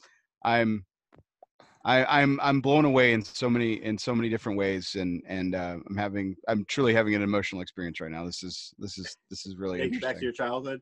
Oh yeah, man, it really is. I mean, just again, not to be too melodramatic or bring it down around this, but like on the heels of the the tragedy in my hometown just a few weeks ago and stuff, and just been thinking a lot about home, a lot about my friends and family and stuff that are still there and stuff. It's taking me back, man, and this is great. I'm glad you guys encouraged me to light this up. This is one for the books for sure. Okay. Good, man. All right. Hey, Bear, can you do the sponsor thing here?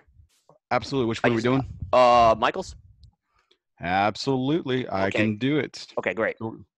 So we're going to take a quick break and check in with one of our sponsors, which happens to be Michael's Tobacco. Michael's Tobacco, with just over a decade of ownership, Michael's has become the premier tobacconist for the Dallas-Fort Worth metro area and cigar patrons the world over. With 2 convenient locations in Euless, just a quick jaunt from DFW Airport, and Keller, Texas, Michael's Tobacco stands as a beacon for the Texas cigar retailer. Michael's was the very first cigar lounge in the state of Texas to add a full bar to its ever list of growing accommodations. Proprietor Mike Peacock is a former IPCPR, now PCA board member, and has now made Michael's a family affair by having his son Bob join the ownership force. Under general manager and master story Tracy Spence's leadership at Michael's, his self-proclaimed greatest accomplishment has been assembling, quote, the greatest team in the cigar industry, retail business, unquote, as well as build some of the finest relationships with the industry's most respected individuals, like our two distinguished guests. Inventory Director Jason Fields handles and maintains two of the area's proudest humidors, containing premium cigars for everyone from the everyday smoker to the most ardent collector of rare puros. Under Mike, Bob, Tracy, and Jason's example, they have enlisted a staff of Kevin, Austin, myself, Joe, and Solace, and Brandon that collectively boast over 80 years of combined industry experience. Together, they have brought together a true and blessed mainstay for their respective communities. Whether you're celebrating an anniversary, birthday, hole-in-one, or just a desire to relax, Michael's Tobacco will have the perfect cigar waiting with an exquisite beverage pairing and lively conversation. Visit michaelstobacco.com for more details and a calendar of upcoming events. Michael's Tobacco, not just a cigar shop, but the perfect blend of Texas hospitality and the days of yore.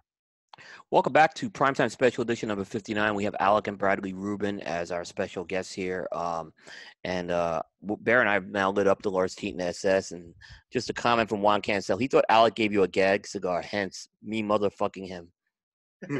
Oh, geez. Anyway.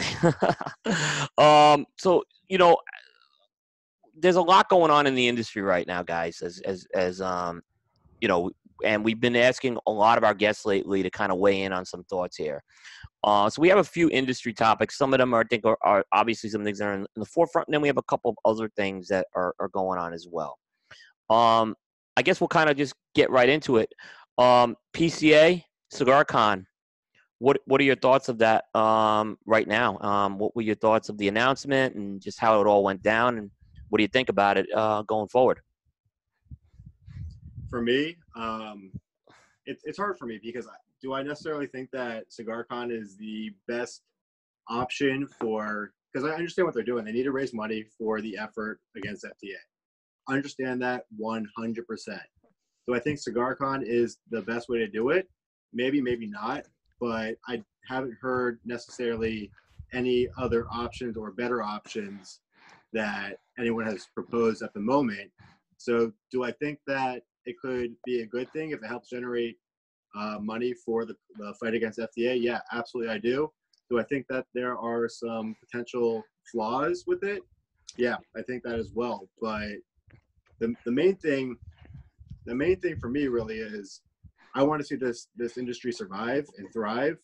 And if this is, the means to get that done, it makes it okay in my book, even though there are obvious flaws to CigarCon.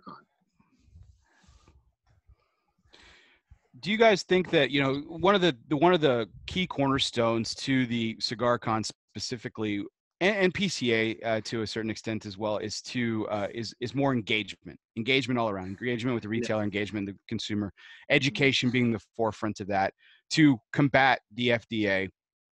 And obviously funds from CigarCon will go towards that and everything. But don't you my opinion is, and I just want to see if you guys have a similar opinion or disagreement in it, that this may not be the best forum for this type of level of engagement. There are other opportunities. There are 11 other months out of the year. There are hundreds of events throughout the year that are consumer driven and consumer based that might be a better stage for PCA to enlist that type of engagement. Yeah, absolutely. I think you got that 100% right. We do this, like you said, all throughout the year, doing events and doing different multi-vendor events. So we really want people to come out to those events. We are at the now PCA where we are there to work with the retailers and present new cigars and try and grow our business. And not all the booths are set up to work for consumer engagement. So it does kind of take away what we are usually there to do. But like Alex said, if this is what is overall best for the industry, and we don't know any better. We're just entering the business only a few years, so we don't have all that knowledge and what is the best for the future of this industry. But if this is one step into fighting the FDA and working on legislation, then this is what we'll do. But I do agree that it kind of takes away from what we're trying to do, and we would like people out at all the other things that we are doing. But at the end of the day, the industry is what provides for all of our families. Coop, if I may, so what we're doing tonight is an example of that engagement. While there are a lot of folks tuned in live for this interview, that are, there are some industry folks like your father that are tuning in, Juan Cancel, as we mentioned a moment ago, and some others. But most of our audience, a bulk of our audience, and a lot of people tuned in tonight are consumers, and they're receiving that engagement from two amazing, young, vibrant, second-generation brand owners. What is your opinion on the role that online media or media in general has taken in this industry and can help and curtail that engagement that PCA is seeking? You want me to take this? Yeah, go for it. I'll go next. I think that the media is a very, very important part in what we do. I'm sure before there was, you guys and some other different shows, it would be hard to get that engagement. Not everyone is able to make it out to an event, or maybe they don't come to your part of town. So to have online media where we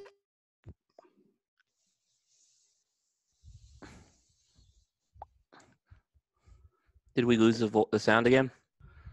I believe so. Yep, they may have froze again. Okay, I think they're coming back. we good? We lost. You guys froze up. Oh, did we? Okay, you're back. It sounds like you're back. Okay. Okay, You go said- ahead. Talk. Okay.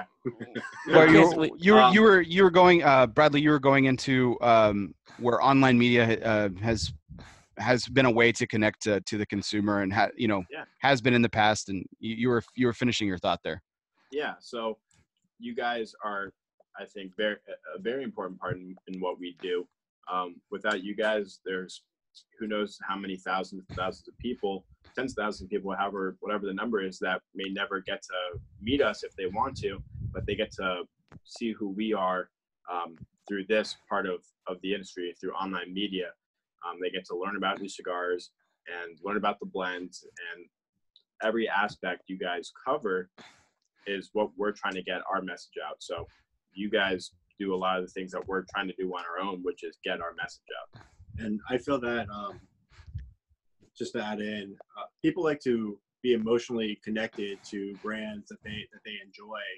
And like Brad said, maybe we're not in the area of, a shop that someone might go out to an event, or they don't have the chance to go out to an event that we do. You guys provide a platform that no one else does. Like online media provides a platform that nothing else does, that people are able to see who we are, and maybe connect with us. Maybe they like who we are, maybe they don't, but this gives them the opportunity to really make that decision. Is there a scenario, like, let's say there was a scenario where online media was not at the trade show next year for whatever reason? Yeah. What effect do you think that would have on the industry? I think that would have a large effect on the industry, online media not being there, because you guys are spreading the word of what's coming out at the trade show. If online media is not there, and you guys aren't, you guys have shows, you guys have your own shows before the trade show, and then right after, recapping everything that's going on, things that you smoked, things that you liked. If that's not going on, people aren't seeing what's coming out until they go to their local shop, and maybe their local shop didn't bring in everything that came out of the trade show. Maybe there's something they want to try, and they might find somewhere else that might carry it, or whatever it may be.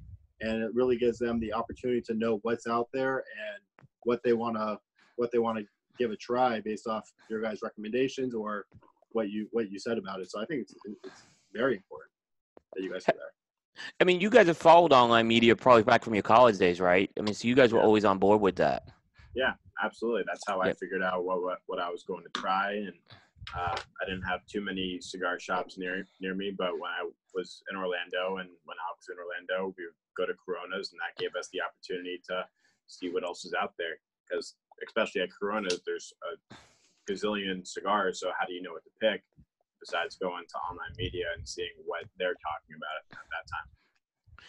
Yeah, and you guys weren't always like that, though. I mean, you guys, it's really the last couple of years where I've seen you guys really step the game up in there as well. I mean, you guys have always been responsive to online media, but it seems like the last couple of years and there was a comment in the chat room, is the consumers love to put the face on the cigar, the name to the face, connect the conduit. And I think you guys have been really doing a great job of this last couple of years, what we're seeing. And like I mentioned earlier, that whole fun side of the company and just, people are really getting to know everyone now in Alec Bradley, which I think is great for us and for everyone who smokes cigars.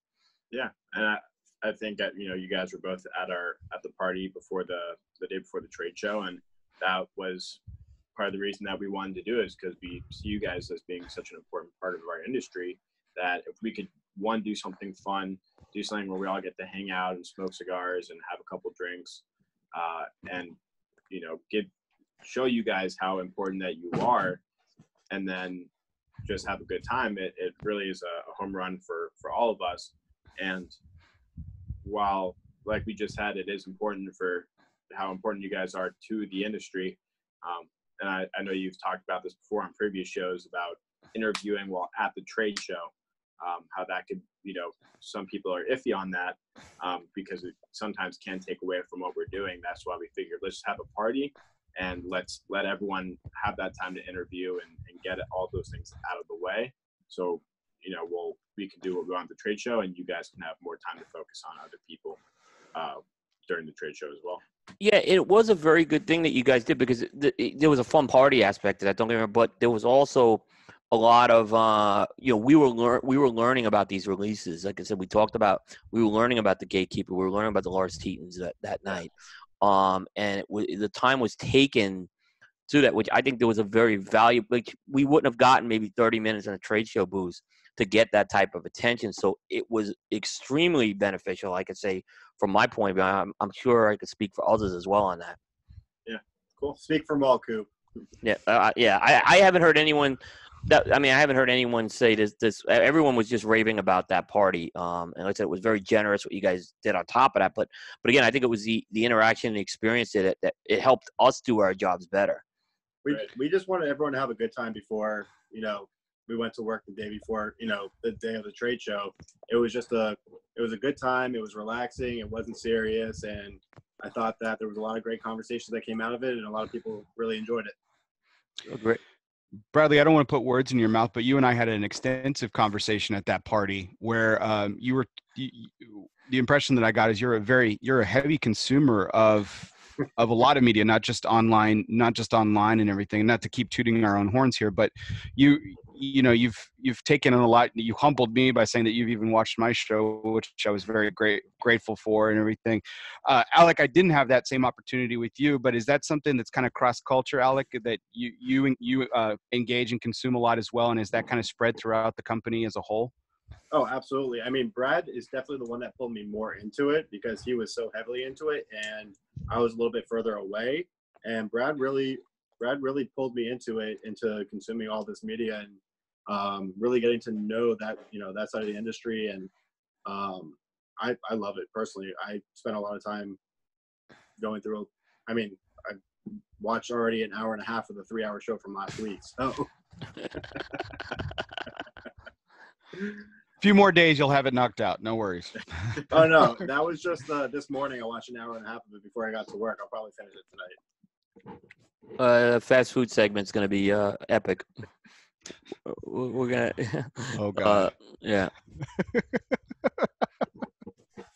Now, you guys, we've talked to you guys a lot about, we talked a little bit at the beginning of the show. You guys, yes, you spoke a lot of Alec Bradley, but you guys, I know when we talked last time, you guys smoke a lot of what's on the market right now. You don't just smoke Alec Bradley. You guys are really the type of guys that go and try everything. It's was the impression I got when we talked. I think this entire humidor right behind me is full of other companies' cigars. I have a full warehouse, obviously, in the back. I can go grab whatever I want. I have another humidor here that has all Alec Bradley in it, but his favorites. Yeah, just all Coronas, Lanceros in there, basically. But there you go. Put a few Gordos in there. I think everything in the humidor behind me is all other company cigars.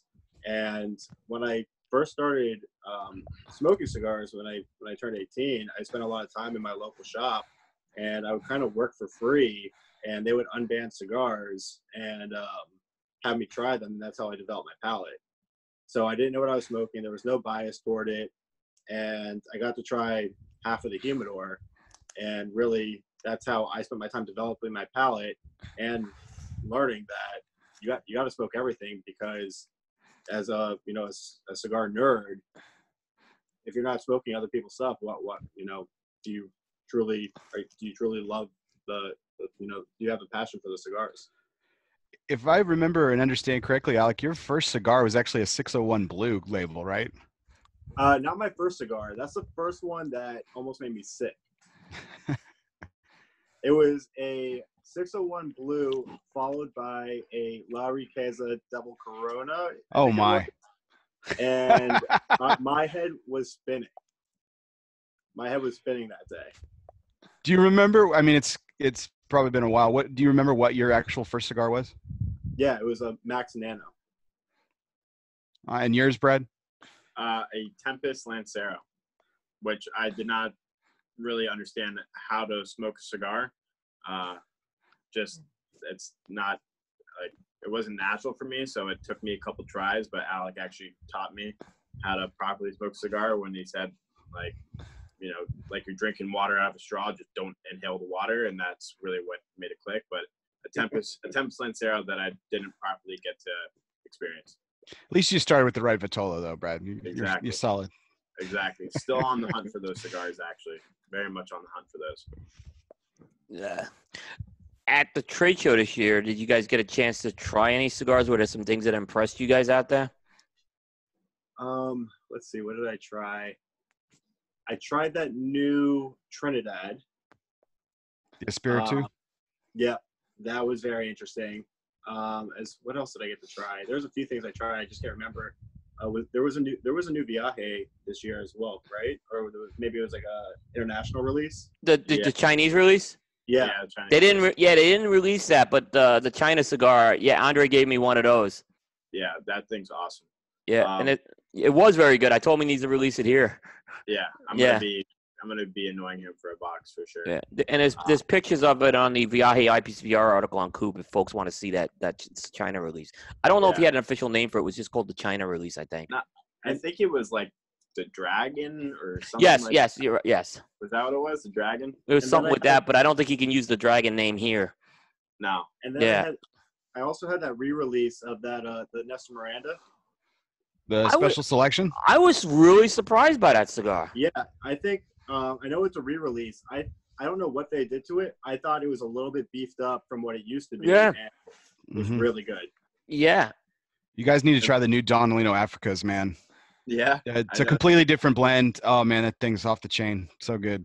I'll keep an eye out. I think the only new thing I had at the trade show, not saying this because he's watching, but Sir Robert Peel, the protocol, was pretty fantastic. Oh yeah, I did have that. That was great. I was a fan of that. And then this past week, I was just in Wisconsin, and I saw Ricky Rodriguez. He gave me the CAO session, which I enjoyed, and I haven't tried it yet, but I'm very excited. The La Coalición Crown Heads, Miguel from Crown Heads gave that to me, so that's what I'll be smoking sometime this week. Also, what was Espinosa's new cigar? I think I had that as well.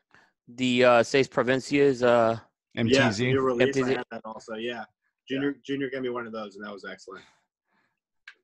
Yeah, that I haven't smoked mine yet. I do have it. Try it. It was really good. Yeah, no, and I like the one they did last year as well. That and the packaging they did on that was really cool. It had the Cuban style doors on it. Well, I had a lot more than I thought I did. Yeah, I'm sure there's more that I can't even remember right now. Yeah, but for anyone that's listening, we talked about a lot of cigars, but Smoke Gatekeeper and Blind Faith and Mars Teetons and Project 40 and Magic Toast, and then go try all those cigars. And I would tell you, you'd be missing out if you don't try any of those cigars. Yes. I mean, that's sincerely. Good plug, Brad. Good plug. Yeah, I would definitely encourage you to. And Juan, nice plug. Juan may be sober tonight in the room. This is the first. I know, man. It's Yeah. kind of Yeah. No, I know exactly. All right. Another thing that kind of comes up a lot is cigar scoring. Like, there's a lot made of cigar scoring. Yeah. What are your thoughts on scoring cigars? And do you guys pay attention to numbers? Are they important? Are they overrated? What do you guys think of that? They're all of the above. Everyone has their own different way of scoring. Everyone has their own palate. As we all know, Developing Palates has the most confusing scoring of anyone out there. Still don't understand it. But so everyone keeps talking about it, Brad. It's awesome. Yeah. Yeah, and then half will probably, at least for us, has the toughest scoring. But They do, yep. But like you saw and said before, Coop, great rating on Project 40. So They got that one right. I could say that. They're really good with that. Yeah, so everyone has their own ratings. Obviously we always hope for a great rating from everyone. Doesn't mean it's anything less coming from someone else. Whoever your viewers and readers and listeners are, they are, and they listen to you or watch you for whatever reason, or read your articles for a certain reason. And and ratings from everyone are definitely important for sure. Yep.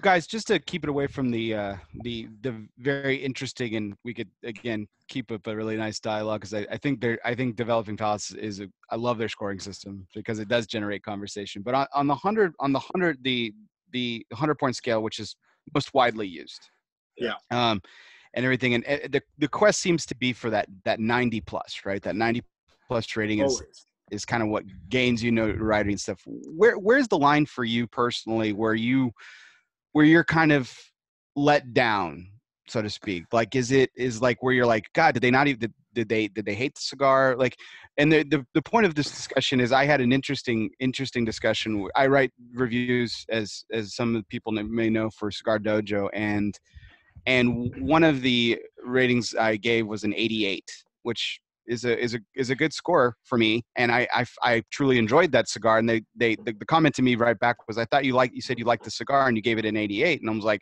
I did like the cigar, and it was an 88. So what's the line of demarcation for you guys personally, where you kind of like, oh, they enjoyed the cigar, but or then now you're disappointed with the actual score? What's the line for you guys personally?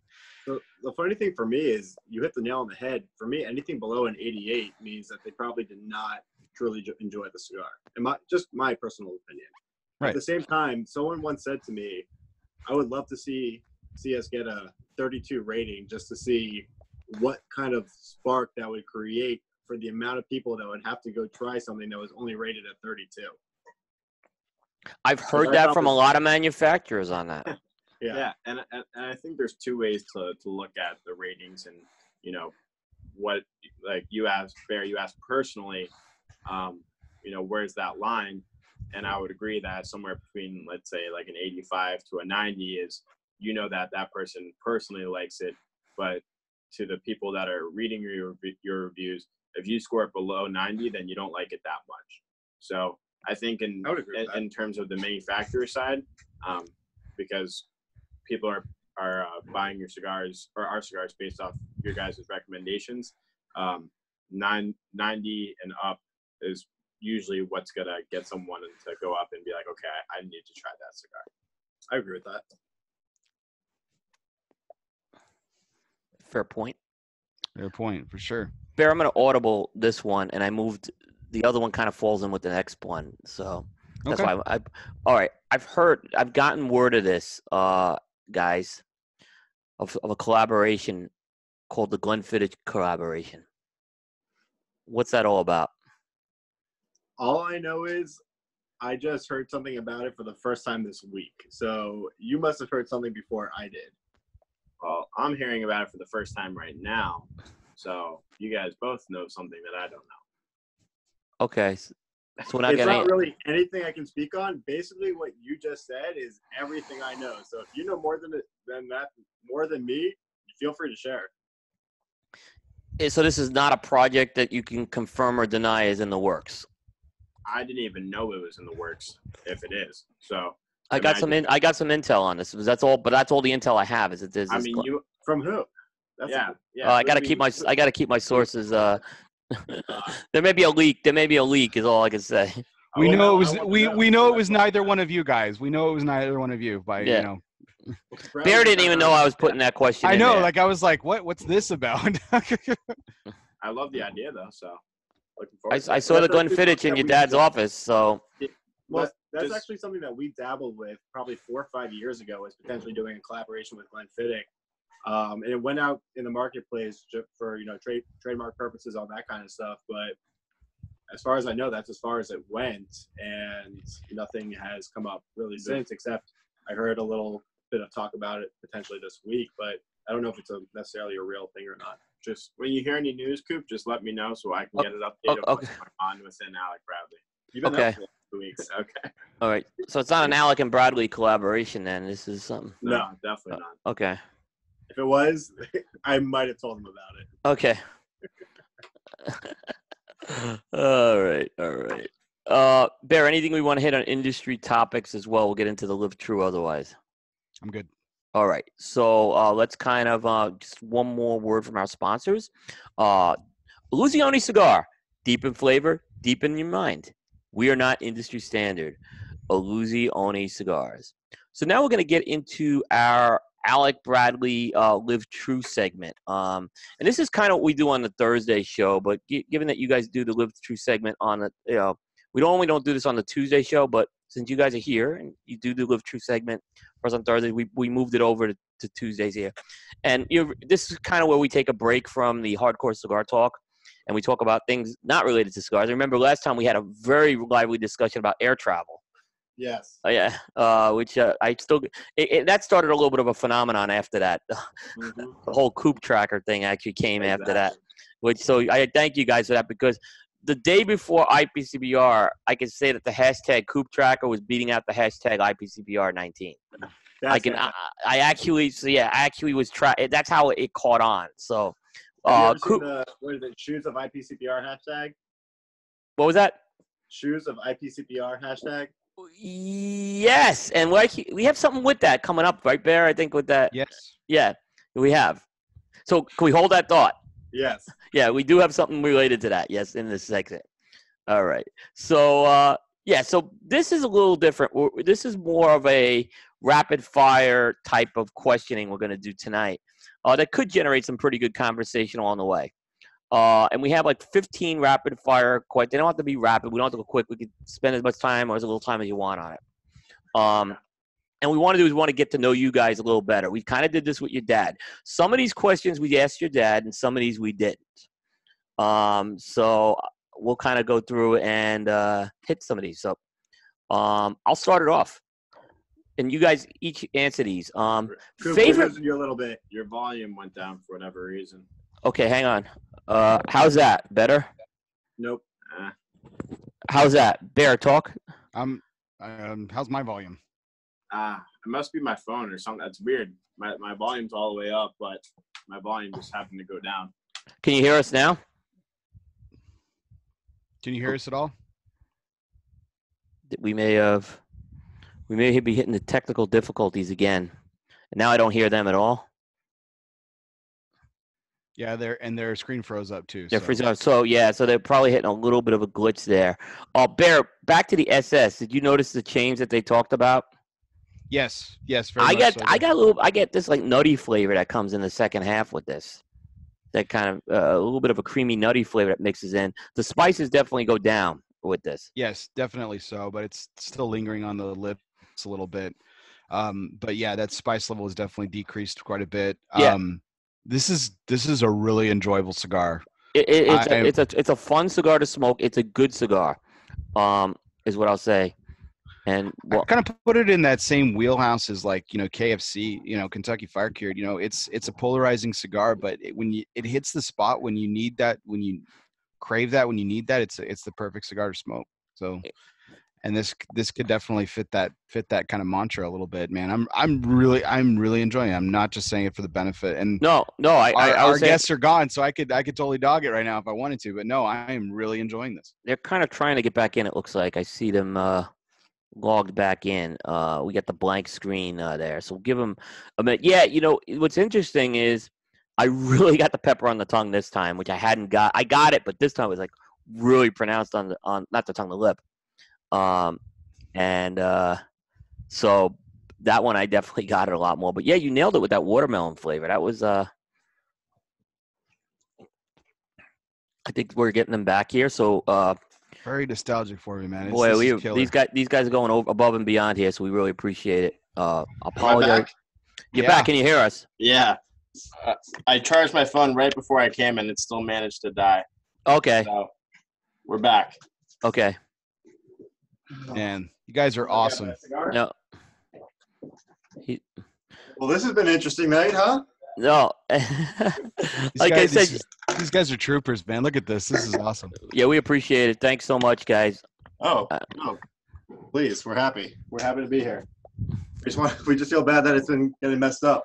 No, it's not that bad at all. We've had worse. Because the sound's okay. We're just losing you for a minute or two, but the sound's good and the video is pretty good, so it's fine. Perfect. The worst thing is when we lose the sound on the guest end. There's nothing worse. That's the worst because we get so many people listen to the show. So that's always the number one thing if that goes. And this is newer technology we're using too here because last time we weren't streaming on Facebook like we are now. Well, we're back now. Okay, so we got these questions, and I'll start the first one off, and it's your favorite movie that you could watch over and over and over again. The Big Lebowski. Good one. Yeah, I might second that one. I don't not to be unoriginal, but that's. I definitely saw it before you, so you can't point at me like that. Doesn't matter. I answered first. That's a hard one to beat. That's a great movie. I got totally hooked on Kahlua after that movie, White Russians after that. Yeah, Everyone does. Everyone does. I had my first one after that movie, obviously. Yeah. I mean, it was and I saw that movie like a few years after it came out. I didn't see it in the movie, but it was one of those folklore movies that I finally saw, and I'm like, wow, this is a great movie. And it sometimes gets overlooked when you talk about movies like that. I agree. And the second one's coming out. No. Yeah. No. No? They're not making a second one? No. They did all those commercials where everyone thought they were making a second one, but I thought they were. It was really just a Stella commercial for the Super Bowl or something like that. Oh, wow. That's too bad, man. That was kind of exciting. Yeah. Oh, wow. You gave my hopes up there for a minute. I know. That's what I was told. The dude abides. Yes. Yep. All right. So we got a couple of big – guys are both in sync with that one. All right, let's see what this one now. Your favorite band? Oh, that's a hard one. Your dad was partial to some hip hop, man. That caught me off guard. Yeah. Well, I usually listen to like disco and funk. Yes. So that's what I've been on for like the past, I don't know, year and a half, 2 years. But if you're talking about just like nostalgic band for me growing up was AC/DC. Jeez, you're freaking that was the best. Killing me right now. That's exactly what I was thinking. The best concert I've ever seen in my life. Oh, you went to that one too? The Black Ice tour.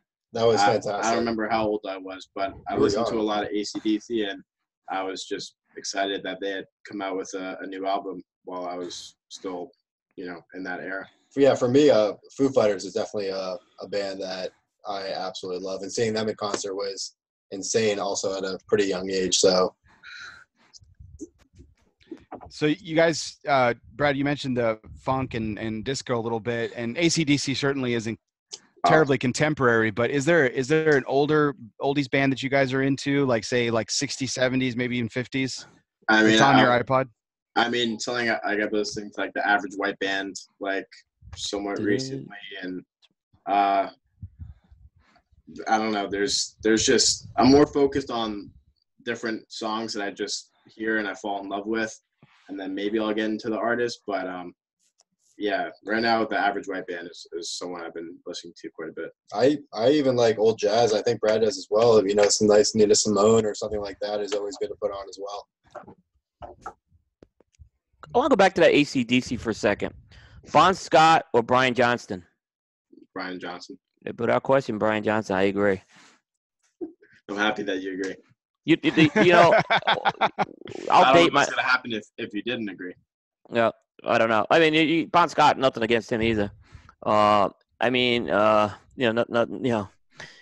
Axl Rose thing, I kind of would have questioned, to be honest, because he was filling in for a while for Brian Johnston. Yeah. Again, I'll date myself in age. The song they had, Big Balls? You remember? I don't remember that song personally. Well, you go listen to it. It's an old AC/DC song, and it came out when I was in junior high school. So you can picture a whole bunch of junior high school boys just singing that song. Yeah. It's like it's exact, and you got to go listen to the song to say it. Like I said, that's old AC/DC there. Okay. My dad is now trolling me, and he said President of the United States of America. Wow, I mean, he's got some real eclectic taste, Alan. Yeah. Wow, that's a band I completely forgot about. Yeah. I remember, like, both my parents went to the University of Florida, so we would go up to Gator games quite a bit, and at their homecoming show, Gator Growl, it was a Steve Miller Band. That was awesome. And so after that, like, awesome I was show. pretty young, but they're amazing. And Rush also, big one up there. Well, I've seen Rush a lot. Yeah. I've seen Rush once. Yeah. Twice. I've seen them a lot, and it's they're I've seen them. I mean, the first time I saw them was in the '80s. So, and I saw them all the way up to the 40th anniversary tour. So, I'm not gonna lie, I'm also a big Styx fan. Styx is Dennis and Young, yeah. Tommy Shaw. I'm definitely Styx over Kiss. I'm not gonna lie. I am too. Man, Coop, Alan Rubin's giving you running for your money on being a Renaissance man and a music savant. Oh, he is definitely. I mean, he was talking about 50 Cent and stuff like that. I know, man. Dropping some hip hop, dude. It's awesome. Right. He'll pull out some like Blackstreet every once in a while. You never know with him. Right. It's kind of interesting because my boys they're all over the place too with their music too. It's kind of interesting, more so than me maybe, just because they like the newer stuff, which I'm not really into. A bunch of the newer bands. Yeah, my girlfriend has me listening to a lot of Amy Winehouse right now. I'm listening to her quite a bit. Well, yeah, I mean, that's just good music. Incredible voice, man. Yeah, tragic. Yeah. Yes, too bad. I mean, there's a lot of people look at her as megastar coming up. Yeah, the talented ones die young, man. It sucks. Yeah, yeah. I mean, you mentioned what was the best concert you guys went to? I mean, you guys mentioned a couple. Are there any other good concerts you guys went to? AC/DC was definitely up there for one of the best concerts I've ever been to. I went to the Jay-Z Justin Timberlake concert, and that was absolutely insane. Yeah. I'll say the worst concert I've ever been to was Van Halen.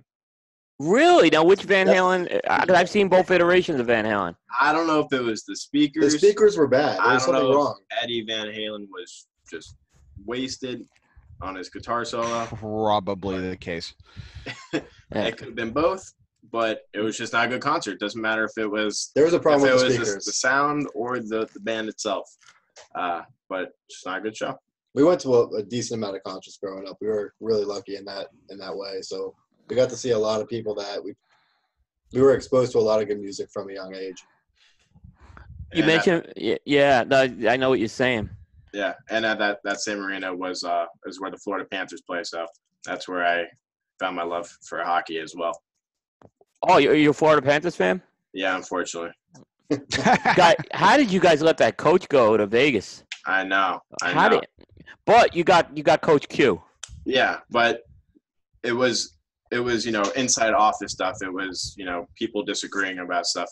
He was only 20 games into the season, and we were like 10-10 or whatever it was, and we just like let him go because they weren't agreeing inside the office, and then goes to Vegas, as well as Jonathan Marchessault and a couple other guys, and first season Stanley Cup.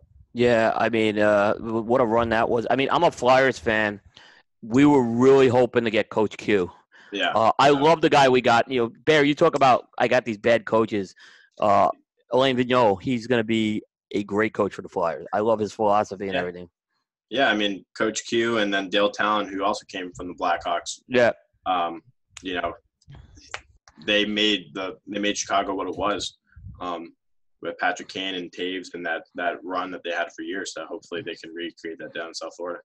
Did you see that the one series I always loved in the NHL was the 2011 Stanley Cup? No, I'm sorry, it was the 2013 Stanley Cup with the Blackhawks and the Bruins. And I remember, the Blackhawks won it in Boston, and the Boston fans just really say what you want about Boston fans. With they obviously they have say a lot.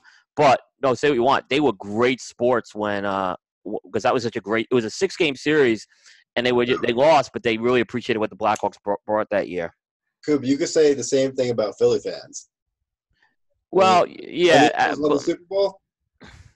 Yeah, class act. Yeah, they were. Philly. Yeah, they were. I can say that too when you know, I'm a Giants fan, and when we had the 2 runs with Coughlin, the fans were behind us that year. The Eagle fans really got behind us that year, which I was surprised. At least, I don't want to say all of them, but there were a lot that did. Are you a Daniel Jones fan? I'm an Eli fan. Okay. Look, Eli won 2 Super Bowls. I don't put a lot. Still disillusioned, Brad. It's okay. But here's the thing. Daniel Jones is a New York Giant now, and if he wins the job, he'll have my full support. I thought the pick was horrendous. Okay, that's what. Obviously, Eli should still get the start, but I was curious if you supported the pick. I didn't support the pick when it was made because basically he was picked too high, and basically you made a commitment to Eli, but now you pick a guy at 6, you got to play him. I mean, didn't they have another top or another first-round pick, like 15, 16? Yep. Mm-hmm. So they could have just drafted him there. They could. I don't think anyone was worried about him falling or not. They could have drafted him in the 2nd round. Yeah, whatever it was. I don't know. Yeah, I mean, I was hearing good. I'm not a big college football guy, but the intel I heard on Daniel Jones was positive, but no one had him top 10. Yeah. And you can't put here's the thing. You can't put him playing against these defenses right now and make any sort of conclusion. I would be surprised if they benched Eli. I think you're better off starting Eli and let him just fall out of the job in the regular season than to throw Jones into fire. Here's the thing. There's no one who's going to pass protect either quarterback right now. So you can put Tom Brady back there and it's not going to be good. Yeah. I mean, the Dolphins have Fitzpatrick, and then they went out and got Rosen. And I don't think Rosen's our guy, but we didn't give up too much for him, which usually the Dolphins like to, trade away players for nothing. And if they ever do trade for a player, usually give away way too much. So luckily we didn't do that. But I don't think he's our guy. Everyone was saying tank for Tua. I don't think Tua is the guy either, but, what do I know? No, the concern I have is you hired a coach with no experience. He had very little experience as a coordinator. I know you got him from the Patriots, but Brian Flores didn't have – this was the problem the Giants had when they brought in McAdoo. I think you got to have several years as a coordinator before you go into a head coaching job. Yeah, I mean, Gase had some experience. Before that, Philbin had some experience, but they're both robots. So at least Brian Flores seems like a human being. So yeah, that's true. It's interesting because Gase I listen to a lot of New York sports radio and Philly sports radio, obviously because I have teams up there. And I mean, I just remember when there was a couple of guys up there saying, I have this bad feeling we're going to get Adam Gase for weeks. This one guy, Joe Beningo, he's a Jets fan on the radio. And his worst, he was so horrified that he was on vacation when Gase got hired and they called him up and he just ranted on the thing. Well, that's the thing about the AFC East. We like to trade around our coaches and players a lot. Yeah, that's true. That's true. So, what's your favorite sports, actually? What's the football, hockey? Watching live hockey is number one. Favorite. Yes.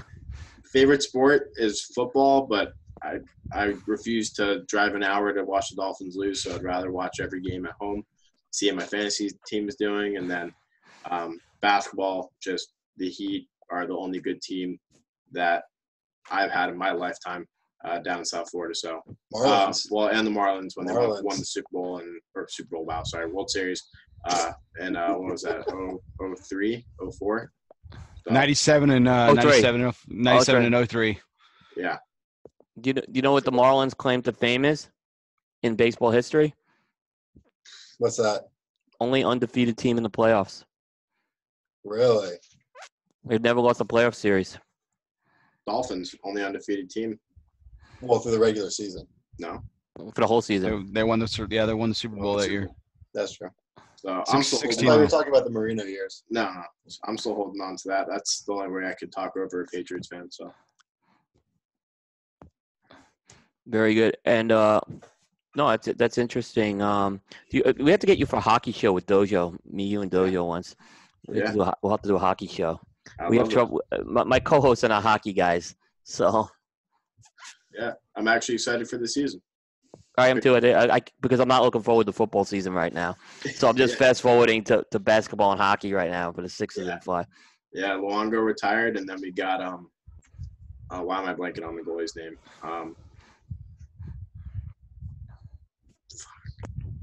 Can't remember his name. Whatever. But I think he came from the Blue Jackets. Guy's a superstar. Big year for the Panthers. As you can tell, sports is not my thing. I'm letting Brad take this part over. That's okay. There's no problem at all. All right. These are a couple of questions that you'll appreciate, Alec, when you watch the second half of that last week's show. Okay. All right. The first thing I'm going to ask is, what is your favorite type of deli meat, guys? Oh, easy. Ham for me. Oh, pastrami. Easy. Pastrami. Oh, you guys brought some killer pastrami in that day in the office. Oh yeah, pastrami all day. How about There's some great deli meat at that press event that you guys hosted for us too in Vegas, man. That was awesome. Yeah. Did you get to try everything that we had that night? Everything was, I did my darndest to try for sure. Yeah, Chef Nicole was there serving up some pretty good food. So. Oh yeah, that was top notch. But the deli meat you guys brought into the office that day was like. Where are we bringing it from? I don't remember. It was unbelievable. I mean, it was corned beef in there. Pastrami. The pastrami was killer.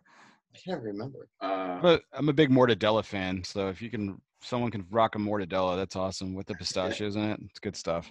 Very good. Wait. Have you guys ever had Lebanon bologna? No. You gotta try it. It's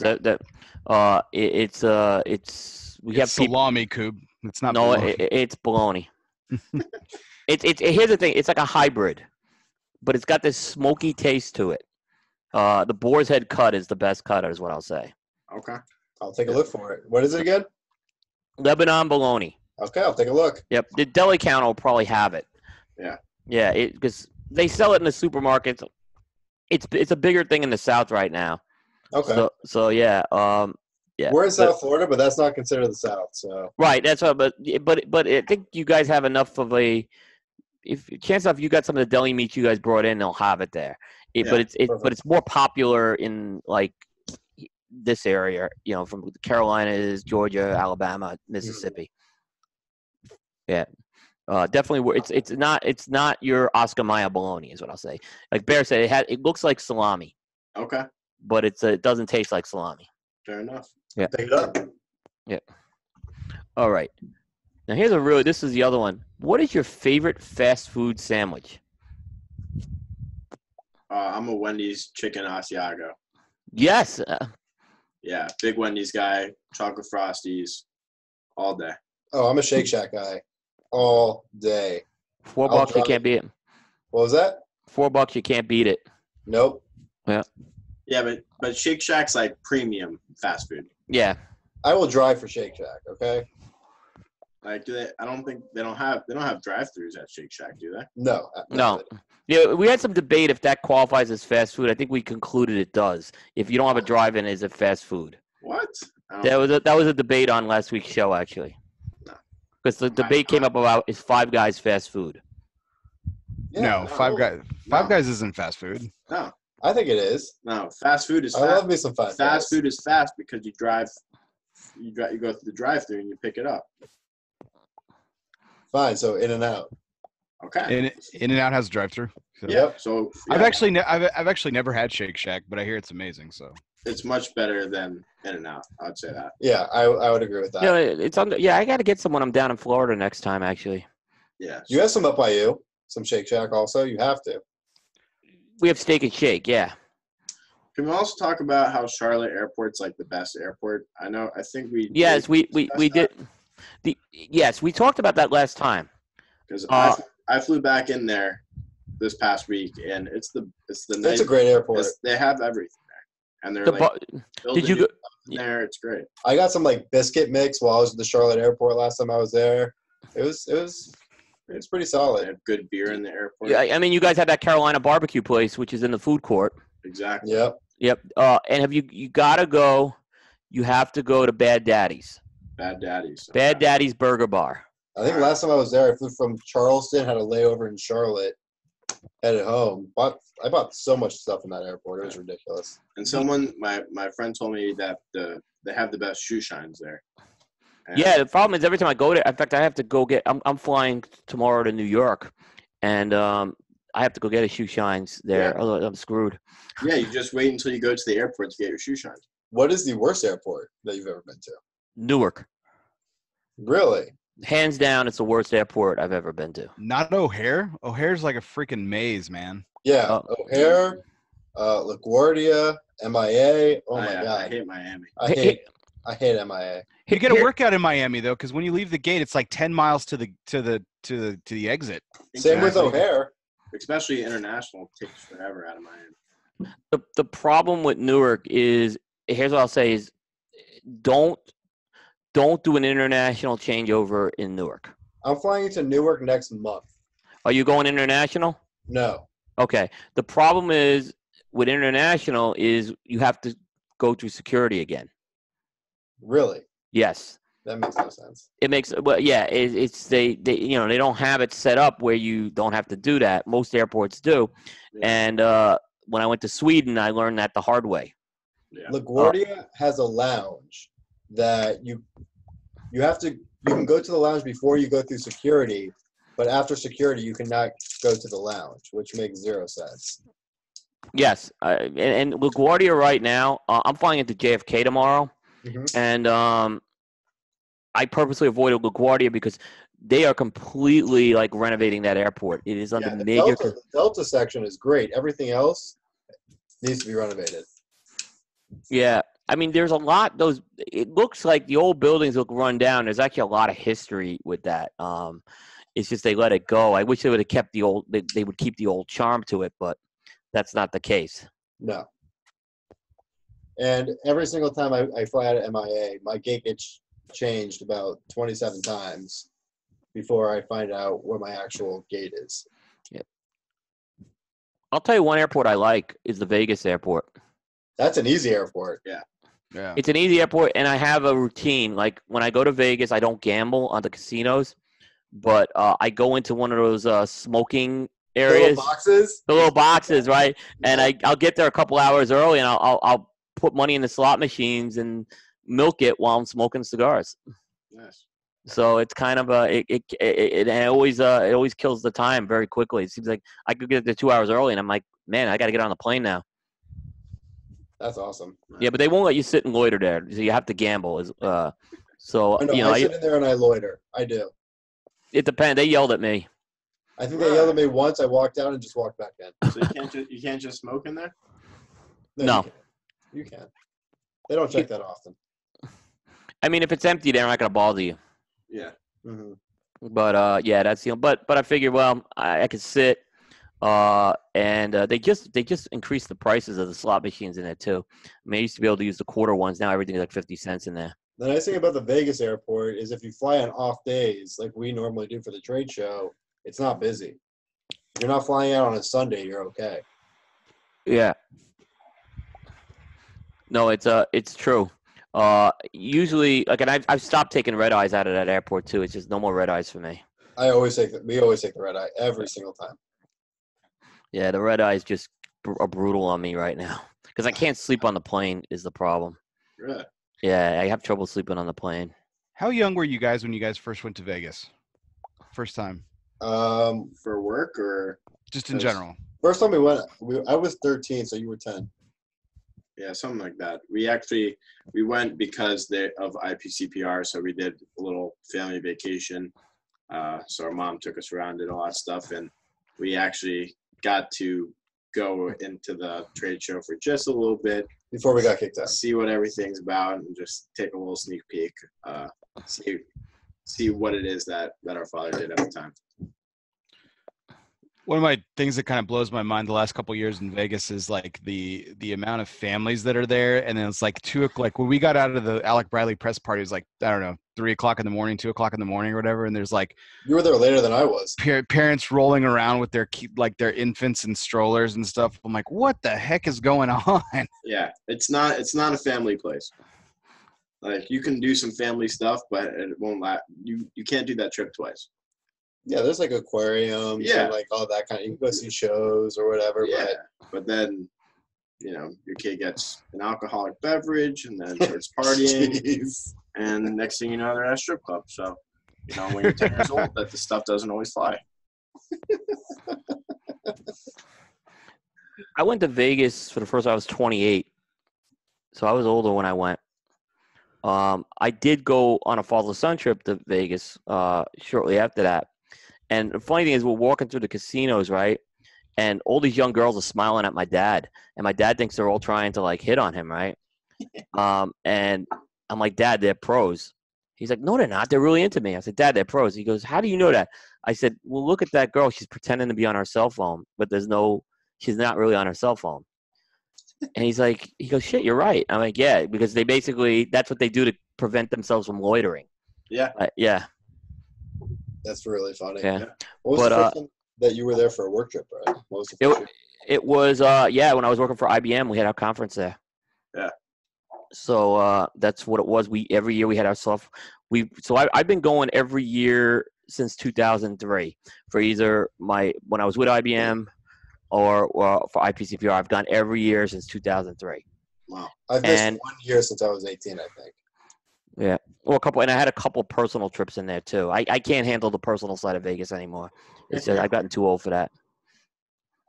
But the best thing is, I went to that. You talked about the like. Remember, it was a time that late '90s they were trying to make Vegas family friendly. So they opened up Circus Circus. Treasure Island, Circus Circus. Yeah, I went to They need to tear down Circus Circus. New York.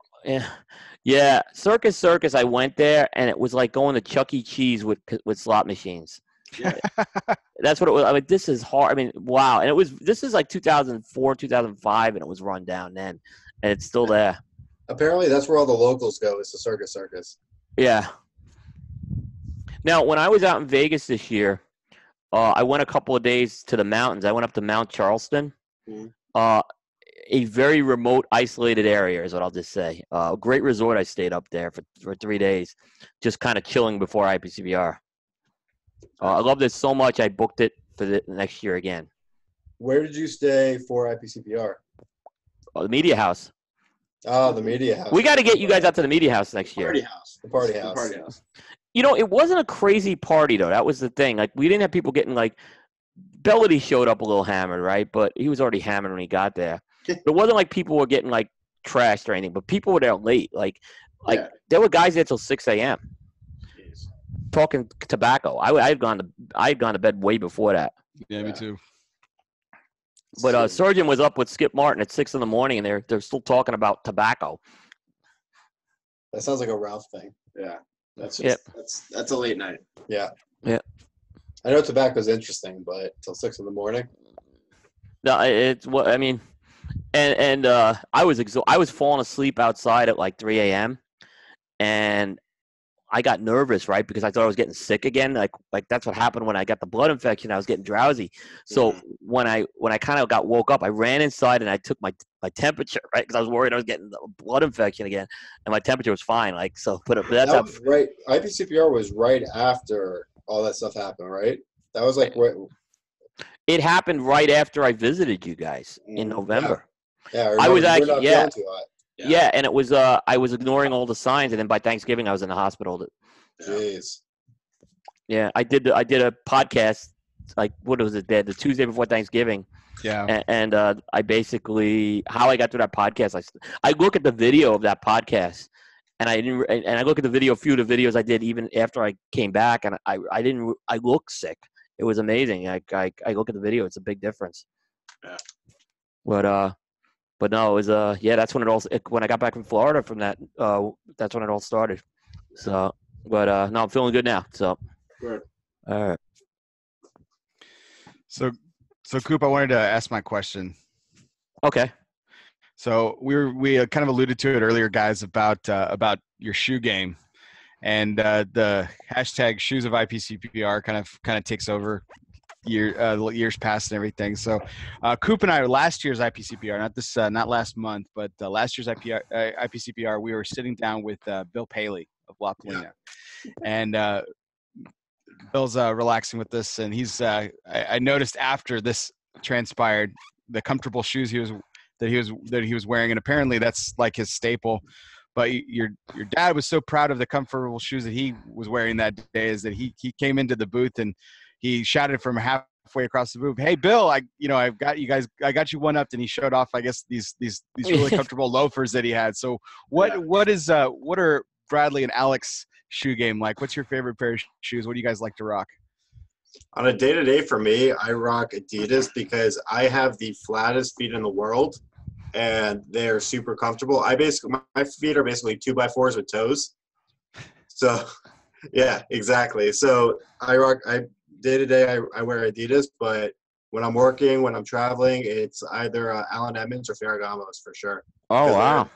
They're the only ones that make a triple E in the width. And my feet are flat, but they're also insanely wide. So I get either a double or a triple E in the width, which is one of the largest in the width, and that really helps a lot. But also fantastic looking shoes. Yeah, I'm usually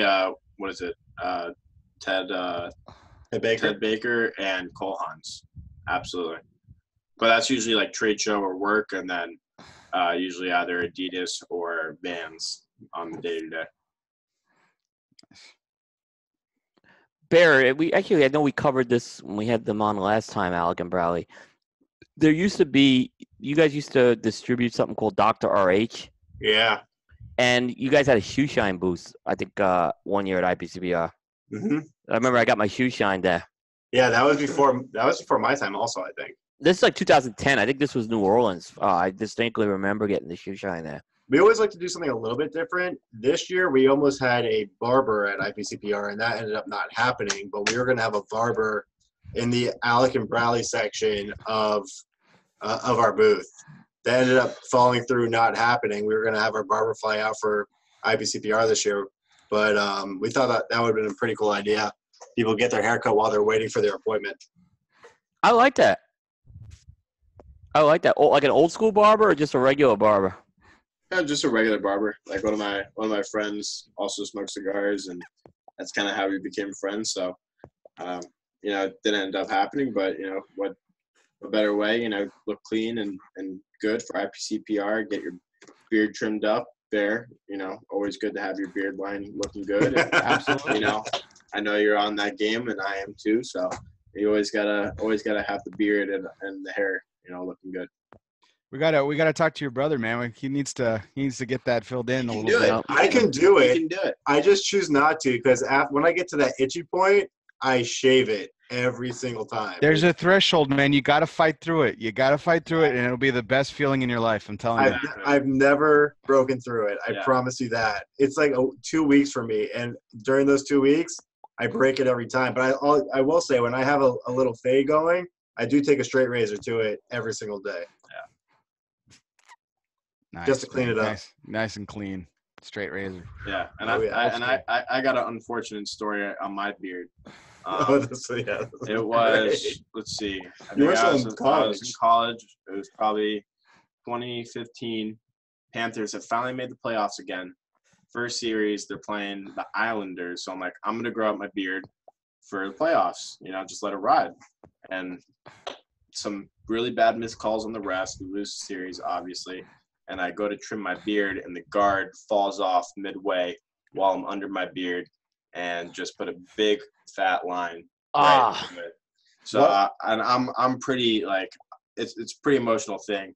Bear, I think you agree that it's just part of who you are, and and then from then on I was like, I can either just do without the neck beard and do just just from the chin and up, but I was like, you know what, this is the time, rock the mustache and let the whole thing grow back. So I was a mustache guy for 2 to 3 weeks. Why don't you tell everyone why you grew out your beard? Oh, and I grew out my beard in college because I had Alec's ID. Alec had a little bit of stubble. So I was like, well, if I just grow out my beard, no one will know the difference. And that thing worked perfectly for me, except for 2 times. But I managed to get that ID back. So it worked great. Nice. Bradley literally grew out his beard for that reason and has lived with it ever since. Yeah, except for the playoffs. Except for when he accidentally shaved part of it off. Yeah. I've had a beard longer than I was ever clean shaven, and my mother to this day still asks me to shave. Like, she's gonna probably catch the replay of this show and be like, you know, that nice Alec, he was so clean shaven and nice and wonderful and handsome. You Why should can't you be like shave. that? When are you gonna shave? Never. Never with you on that, Bear. You should just do it one day just to completely freak her out. Mm-mm. No, man. She will not recognize you. One day is not worth. My all wife that wouldn't time recognize spent. me. My wife wouldn't recognize me. My wife told my mother asked me to shave for my wedding day, and my wife said, "If you do that, I'm not walking down the aisle." So I was like, yes, winning. My daughter's husband, yeah, she made him shave the beard. Yeah. He looked like Yukon Cornelius from Rudolph the Red-Nosed Reindeer. And then when he shaved it, he looked like Bobby Hill from King of the Hill. King of the Hill. Yeah, Bobby Hill. That's hilarious. Yeah, with a reddish hair, Bobby Hill. He's got red hair, my son-in-law.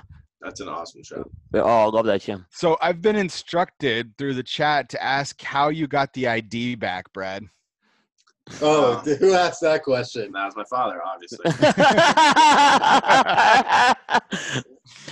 So, being the good father that my dad is, he so happens to call me the next morning, and I believe that IPCPR was going to be in New Orleans the next year, or just coming up, or whatever it was. And he's like, "You have an ID, right?" And I'm like, "Well, I kind of got it taken away last night." And he's like, "All right, get me the name of the bar and this and that, and we'll figure it out." And, you know, he yells at the guy, "You know, you took my son's ID. He needs it to get around. Like, how do you just take someone's ID like it was actually mine?" And he's like, "You're going to have to go there and just figure it out." And I'm like, "All right." And, you know, see the guy that took my ID. And he's like, "Yeah, like, I know it wasn't you, like, on the ID. Like, who was it?" And I was like, "Oh, like, yeah, that's my brother. Like, he went to school here and blah, blah, and this and that." And he's like, "Oh, well, if you had just told me it was your brother, I would have given your ID right back." And I'm like, "Well, why would I tell you that it was my brother if I'm using it as my ID? That makes zero sense. You would have taken it away anyways." And he goes to his truck and takes me there and pulls out a, you know, huge stack of IDs and just hands it to me. And I was considering, like, you know, a little exchange. Maybe I'd just, you know, help him out for giving my ID back. But it's like, you shouldn't have taken it away in the first place. Yeah. So It was actually my ID, not no, yours. it was my ID. It was So my name was on it. So yeah, my father got my ID back, but he called me the next morning asking just if I happened to have an ID because they were going to New Orleans for the trade There's show. another funny story about that Or I think it was New Orleans. with Glenn Fiddick also. There's a lot of good stories. So, guys, I wanted to ask you too. This is something that kind of comes up in with the culture that we live in now, and everything is text heavy, and we're all about you know, there are a lot of these have been flying around the chat this evening. The emojis. What is your most frequently used emoji? I'm not a big emoji guy personally because I'm still one that I still call a lot of people, and most people are thrown off when I do, but like no one likes to make phone calls anymore, and that's the route I tend to go. I like it. I agree. Nice. This is an easy answer. The red AB. That's a good answer. That's the best emoji out there. How do you get that? How do you get that emoji? I don't know what it is, but it's awesome because it's our company. Red, Alec Bradley. Got to use it on everything. I'm gonna totally look for it right now. Yeah. Wow. It's towards the end. It's there. Wow. Actually, it was funny. My chat message seemed behind yours. I just saw your dad asked me about the story. Yeah. the ID. So mine looks like it's and then your dad just put a whole bunch of Alec Bradley. Oh, there it is. Red AB. Wow. Nice. Start using it, guys. We're getting it going. I think there's a crown also, which he also uses. Yeah, we're getting it going. Red AB. I love it. Whatever it is. Alec Bradley posts. AB emoji. We need a Lars emoji. I'm sure there's one out there. There aren't enough. Oh no, there is a large emoji. It's just the smiley face with the cowboy hat. Yeah. Oh, okay. That's the Lars emoji. And he uses that one too. I bet. And this one. He uses Yeah. those two. Yeah. That- Lars has his emojis. Nice. Go ahead, Bear. So kind of, I know we're kind of taking a break from tobacco, guys, but I do want to know what your favorite wrapper tobacco is. Oh, that's an impossible question. Oh man, what's your favorite? I'm gonna throw that one right back at you because Okay. that is a Okay. tough question. That you're absolutely right. It is a hard question. But I'd have to say that my favorite wrapper is probably Sumatran. Okay. Sumatra. I was gonna say for me, just because Blind Faith uses it, and Trojes, yeah.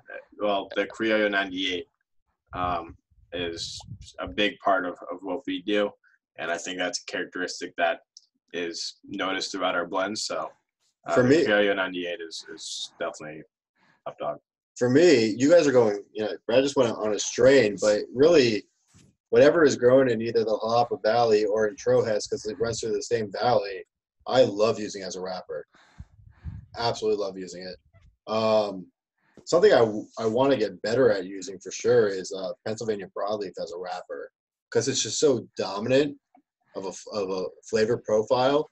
Just being able to balance out the flavor from that Pennsylvania broadleaf is something that I've had a lot of fun trying to just play with recently. And I did come up with a couple blends I really like from it, but that's just one I really have been enjoying playing with myself. Pennsylvania broadleaf is fun, but you're absolutely right. It's a really dominant profile, and if you can learn to kind of harness it and tame it and partner and pair it really well and blend it really well, it can make for a really good tobacco. Pennsylvania is a really great tobacco. Just uses even in filler as well. I'd like to see someone use it as a binder as well. I think combustion would become a really hard problem with the Pennsylvania binder because it just does not combust very well. I was going to say it doesn't have the burn quality of a binder. Yeah. Mostly, filler, you can play with it as a wrapper, but that would definitely be tough to play with as a binder. It would probably have to be a double binder with maybe some Indonesian or something like that. Ernesto's played with Connecticut broadleaf binders. Yeah. Yeah. I mean, I think the New World Reserver, I think, uses a broadleaf I binder. think we were looking at Connecticut broadleaf as a potential for gatekeeper at one point and ended up straying away from it. It'd be interesting. That has the same kind of characteristics. It doesn't burn well. You'd have to kind of pair it with something else. Mm-hmm. But the world of tobacco is so great. You can you can do a lot of interesting things, but it's important that you can't, it's important to this is a great lesson in the fact that when people are like, oh, I like this tobacco and I like this tobacco, you should do this, this, and this. It's like, well, you can't just throw this all together and then bam, something happens because like we just talked about with Pennsylvania, it just doesn't have a combustion rate that a lot of other tobaccos do. Because the binder is so important. It's often overlooked. Most people talk about, obviously, wrapper dominates any conversation, as it did with my question. Yeah. But then binder and then filler kind of gets a lot of attention because you can put a lot of different components in the filler. Binder gets overlooked a lot, but it's incredibly important. Yeah. Otherwise, the cigar doesn't burn well. Yeah. Yeah, and I think that's why we like Coop said before, that double binder is kind of one of our signatures because it adds a little bit more complexity to the blend and more flavor. So just doing that can add a lot more to the cigar's performance overall. I'm a big Honduran tobacco guy, and because when Honduran tobacco's on, it's really good. Yeah. It's a very polarizing to me, because sometimes it can be very off, but I do really like, and I love what you guys did with that Magic Toast Maduro. Yeah. I mean, it's a Honduran wrapper.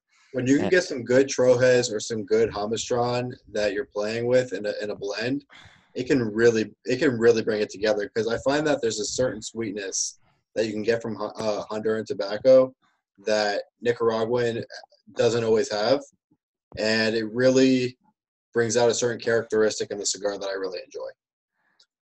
Yeah, and I think for us also at Alec Bradley, we have a little bit of a more personal connection with making cigars in Honduras and using Honduran tobacco. As you know, Prensado being the only #1 cigar to come out of Honduras, and just kind of the whole community in Donley where Rice's Cabanas is, and helping them grow, and then them helping us grow. It's important for us to make cigars that come out of Honduras. And so, I've fallen in love with tobacco. I think someone who's making great Honduran cigars is Oscar.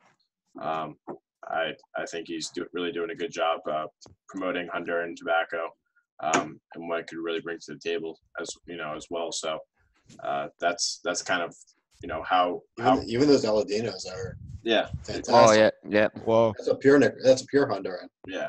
Yep. Gabby Caffey also making really good stuff out of Honduras. So he breathes. He lives and breathes Honduras. Yeah, he loves the Honduran tobacco. So there's everyone obviously always talks about Dominican and Nicaraguan being those are the top two places where cigars are made, but we're pretty proud of Honduras and what they bring to the table. And like I said, the Trojes wrapper, you guys really put that on the map. I mean, there's no question Alec Bradley put that wrapper on the map. You've used it on some amazing blends. I mean, the Fine and Rare uses it, I believe, right? And the Mundial. I mean, so you guys have you guys have really put that on them, and of course the Blind Face, which I'm smoking right now. It's a beautiful wrapper in terms of texture as well. That you guys seem to get with that. Yeah, I mean, you look at this Blind Face, it's beautiful. The Mundial is overall my favorite like overall brand that you got that Alec Bradley makes, but the Brad and I were talking about the Coil Petit Lancero. Oh, I mean, there's something about that Mundial number 4, the number 5. It's such a refined cigar. And for people that haven't tried it, I think when they do smoke it, it is a very different experience just because of how refined those flavors are. Mundial is very creamy, and that's something that's very unique. When you think about Honduran tobacco, just in essence, cream is not a flavor profile that you get out of it, but Mundial coaxes out of it with the rest of the blend in a very, very pronounced way that just makes for just a tremendous cigar all around. I love every single Vitola. That brand is still one of my favorites. And that's when I gravitate to the smaller sizes in that blend, I found. Normally, like I said, I kind of gravitate medium to larger ring, but that one I really like the smaller size. They just are real flavor bombs, those things. Yeah, that was the first cigar to ever put me on my ass. It's a stronger cigar, yeah. And that Figurado, I love that shape of the Figurado as well. It's I wish there were more cigars like that in the market, but it again kind of gives you guys a place with something very unique as well. Yeah. All right, guys, settle a debate for Coop and I.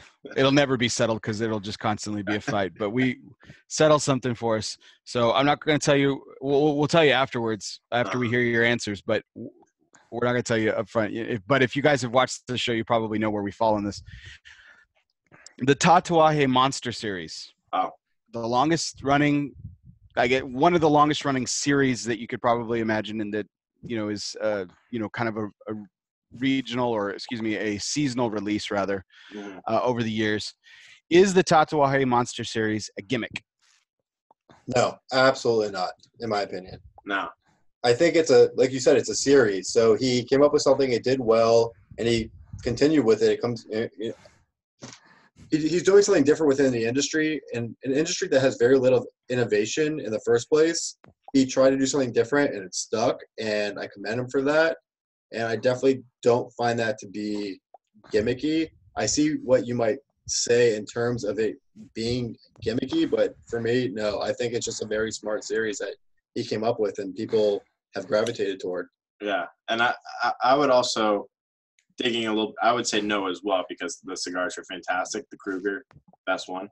The most overlooked one. I think it's the most overlooked of the monsters. Yeah, the best one. I just bought a box of the brides, of the dress box of the brides. Yeah. So the Kruger, the Monster Series. Well, the packaging, if you want to say, could be a little gimmicky because it plays off of some of our favorite movies and stuff like that. That's okay. But the bands, as Pete does, are always simple. So, and the cigars, it's not like the cigars look, gimmicky or whatever. So the cigars perform, and that's really what matters. But gimmicky goes along with the same thing as like boutique, like what is a gimmick and what's not a gimmick.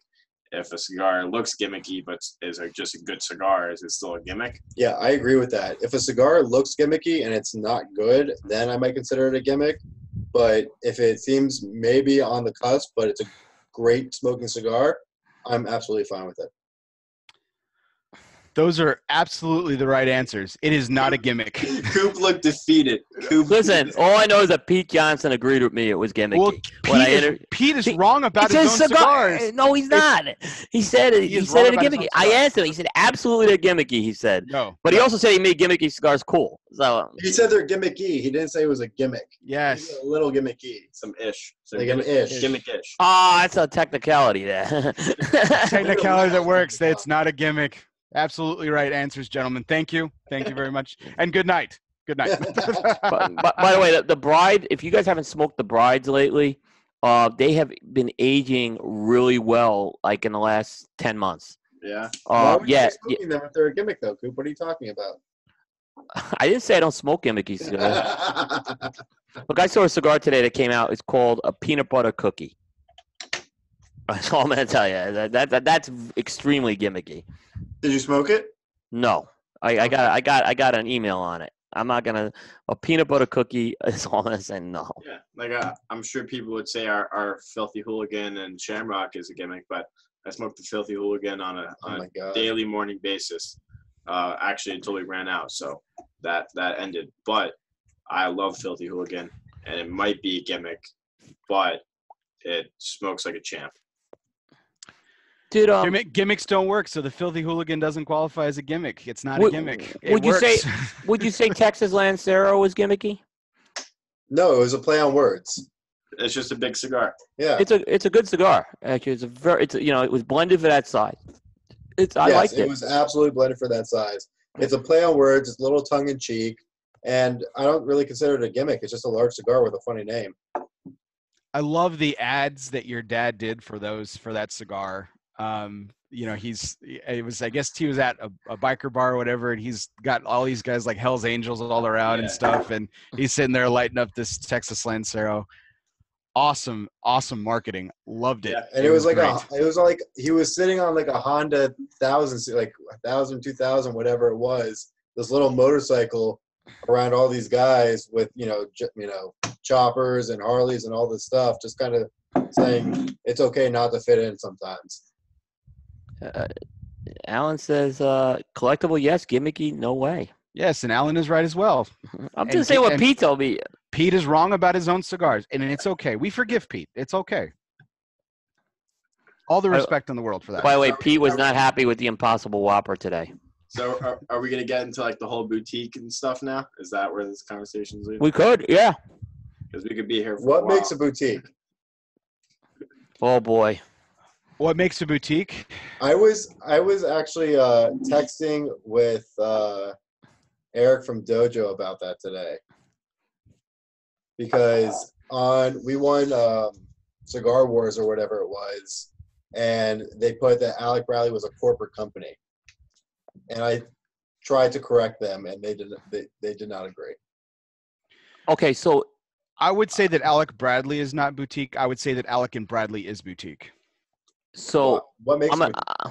I wouldn't say corporate though. I think I agree with you on that. I think that's an unfair characterization or a misleading characterization, because corporation to me is kind of like General, Altadis, even Davidoff to a certain extent.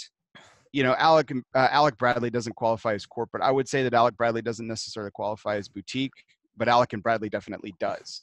So what's in between boutique and corporate then? Because that seems to be the only two. See, I think there's three lines of demarcation there. I think there's boutique. I think there's non-boutique, and then I think if you wanted to go above to a higher level, I think then that's corporate. But I don't think Alec Bradley qualifies as corporate. Let me give you my take on this, because I have a different take.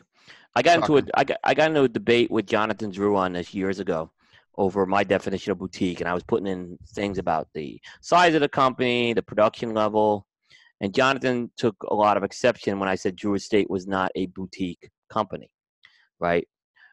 He feels that it comes down to the culture and the core competencies that make a company boutique, and he uses the words boutique is in the heart.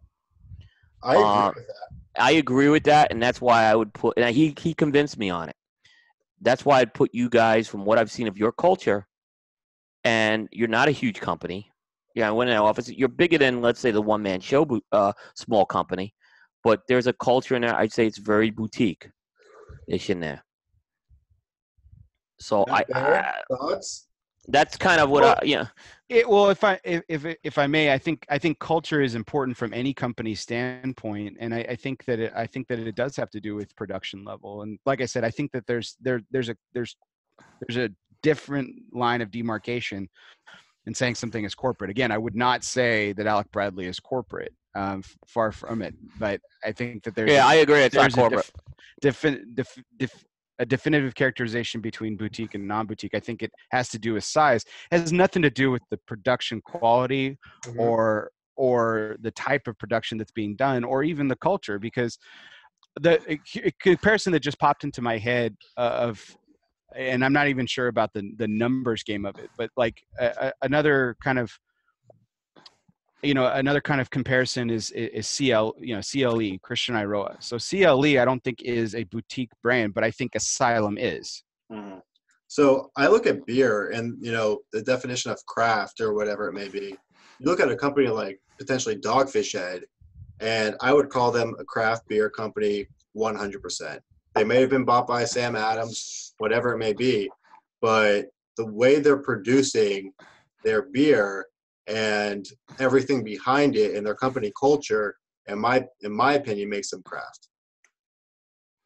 And that's how I kind of view us as well. Yeah, but if we're painting the same kind of line of comparison with beer, like I think that there's I think that there's three distinct lines in the cigar industry where there are two distinct lines in beer. I don't think that there's like I think there's craft and there's non-craft. Anheuser-Busch, Sam Adams, to InBev is huge. So Budweiser, those types of just they're monsters, they're monstrosities, they're non-craft, and then but they're also buying craft breweries. So right, exactly. So, but I think that those companies, but much like Alec and Bradley, or even Lars Teton to that effect, those are craft companies under. Excuse me, those are craft. Those are boutique companies under a non-boutique brand of Alec Bradley. But Alec Bradley is still not corporate. They're not InBev. That's not. I think there are three distinct lines in the cigar industry where there are two distinct lines in beer. I don't think there's. We have the same initials as InBev, but not InBev. Right. Exactly. So. I think I think there's three distinct lines of characterization, because as far as boutique, I think I think where Jonathan, and I don't want to put words in Jonathan Drew's mouth, but I think where Coop's discussion with Jonathan, where Jonathan may have taken exception to characterizing them as non-boutique, is that he had built that company much like your father did from the ground up, and it was boutique when it first started. It was smaller. They were doing lower production numbers, and company culture. He was able to take that company culture and build it, expand it, and that's to his credit. For you, it's production numbers then. Yes, for me, it's definitely production. I changed that whole opinion after he talked to me on that. And from someone who works in the corporate world, and I've worked in corporate America for 30 years, I could tell you. You guys are boutique from that definition. If you take that definition of it, now I'm not saying your definition's wrong, but I kind of saw what the angle he was going, and Alan, by the way, agreed with JD's assessment on that too. So is Tatuaje boutique? No, definitely, yes. So I was talking to Pete about this as well at Cigar Fest, and he's like, yeah, people have pushed me out of the category of boutique. And I was like, I don't get that. I think a lot of people would agree that, and it may be different here, that Illusione and Viaje are boutique. And I've heard that it's based on the blends and the packaging and the numbers and this and that. But a lot of Illusiones and Viaje cigars are coming out of Rice Cubanas, the same place that our cigars are coming out of. And so someone may categorize them as boutique, but won't categorize us as boutique. Yeah, Rice. But we're all making cigars from the same place with tobacco. We're all using. That's a great point, because Rice is a boutique. It would be considered a boutique factory. Sure. And That's Alan fair. he is emphatic on this, your dad. He's 100% boutique. 100%. I'm supporting him on this. So, like, you asked if Pete was like, so Tatawahe, again, if you're finding my line of trade of thought is that Tatawahe is not boutique, but L'Atelier and Surrogates are. Okay. I see, How they? I see your point. I would say that and I wouldn't even say that my father is corporate. Yeah. But they're definitely not boutique either. I see what you're saying. I think my father's a different story. I don't think they're boutique. Yeah. I think the culture's changed. I think they grew into a bigger company. Is what happened. So I don't know their numbers, but AJ Fernandez as a brand, are they boutique? No. As a brand, not as as the AJ Fernandez. So like San Latano?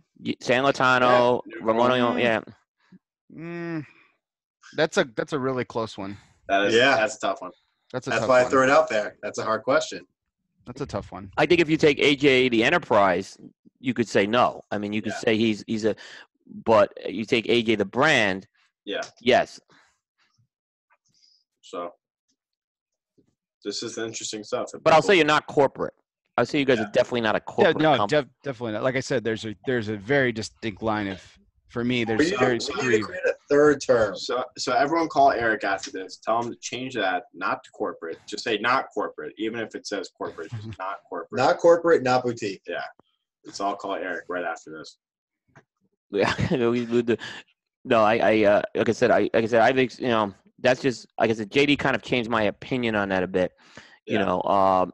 There's certainly, like I said, I think there's cultural things you can apply there. And certainly Drew Estate, maybe there's some changes now that they're part of a bigger corporation. They have some processes in place right now. I think they've tried, when it comes to the cigar making piece, to keep that culture, at least with the cigar making. And Swisher's left them alone, I think, for the most part, and let them kind of be creative. Yeah, which makes Drew Estate non-boutique and not corporate. They're owned by a corporation, but they're owned by a corporate. Yeah. Yeah. That's what makes it distinct for me. So like, there really isn't that line of demarcation when you talk about with Altadis brands or general brands. So like Trinidad, for example, we were talking about earlier, isn't boutique. No, they're corporate because they're part of the corporate structure. Yeah. Drew Estate in his own entity is non-boutique because of production numbers. But they're definitely not corporate because of, if you want to throw in the argument of culture. So then what was Room 101 when it was part of Davidoff? Boutique. I looked at it boutique because what I looked at it is Matt had a brand. He owned the brand. He contracted with Davidoff for production and he used their distribution. But as far as the brand goes, it was still boutique. Yeah. I think I like Barry's definition because it goes a little bit more in depth. I like what he's saying. On Coop side. I like what he's saying, but yeah, it's like I said, there's very few boutique companies under my definition, though, or the JD definition. Then you can make an argument like 80 to 90% of the companies. You could probably find 6 or 7 companies that are not boutique. Yeah. So then, what would consumers consider? What do you think consumers would consider it? You guys? I still think I think consumers don't think you guys are boutique, believe it or not. But I think and I think there's a little bit of a stigma with that. That's not your fault. I mean, you guys. I think once I'm gonna get in trouble for saying this. Once you start getting a lot of press from aficionado, it's tough for that line for consumers. I said, folks of all the industry can see the difference, but I think from consumers they don't see the difference, and they may still put you guys in as a big company. Yeah. Yeah, that's absolutely dead on accurate, Coop, from the consumer perspective. Yeah. So I think Alec and Bradley and Larstein's are considered boutique, but Alec Bradley lies somewhere in the middle. Correct. Yeah. The way I see it, yes. Yeah. I think consumers also see it as like a availability as well. Like if you can find it in most stores, or you can find a lot of the stuff online, then maybe it's not boutique. But if you got to search a little bit harder for it, maybe it is boutique. But yeah, I like Bear's definition. I'm gonna go with you. I think we could have drawn that out for an hour and a half if we really wanted. We could have. Oh my gosh, We could. We'd be here for a while. Yep. The All three right. lines of demarcation when it comes to boutique, and the Monster Series is not a gimmick. Perfect. All right. That's good. All right. Bear, anything else we want to hit? I'm good. All right. Hey, guys, before we kind of wrap up, first, I want to thank you guys for taking time. I know it was a long show. We did go 3 hours. So I know. we do appreciate that. And you guys heading over to Intertabac at all? I'll be there. Nice. So safe travels there as well. Thank you. Quick programming note: no show on Thursday. Aaron's going to be at the Rocky Mountain Cigar Festival. I'm heading up to New York tomorrow, and then I'm going to be doing a weekend up in Rhode Island for a couple of days. So I'm going to be out of town for the rest of the week, so we won't have a show. We'll be back on the 29th with Primetime episode 107 with Luis Cuevas. And I guess I'll announce this right now. Episode 108 will be Nick Perdomo. Yeah. Yep, that is yep. So we have that as well. So so you want to stay tuned for that. That is just hot off the presses there as well. But guys, yeah, thanks so much. Hopefully I'll see you guys down in Florida at some point. So I'm gonna be making a couple more trips down there. Yeah, absolutely. Yeah. Thanks for having us as always, and safe travels to New York tomorrow. Yeah, Bear, Coop, really appreciate it, guys. Yeah. Appreciate you guys. Yeah, Bear, real quick, you got anything on Sunday coming up? Oh, absolutely. I've got a boutique brand on Sunday. I've got Alec Mr. and Bradley? That's why. I've got. I'd love to have you guys on the show. I have Kurt Kendall of 724 Cigars for taking. Yeah. There you go. And Kurt's gonna be on Primetime in November. So Tell Kurt we say hi. Yeah. well, yep, great. Absolutely. Yep, great cigars. All right, guys. Thanks again. That's going to wrap up Primetime Special Edition number 59 into the annals of history for Tuesday, August 20th, now Wednesday, August 21st on the East Coast. We will see everybody a week from Thursday. Have a great night, everybody. We'll see you next time. See you guys. Thank you. Thank you.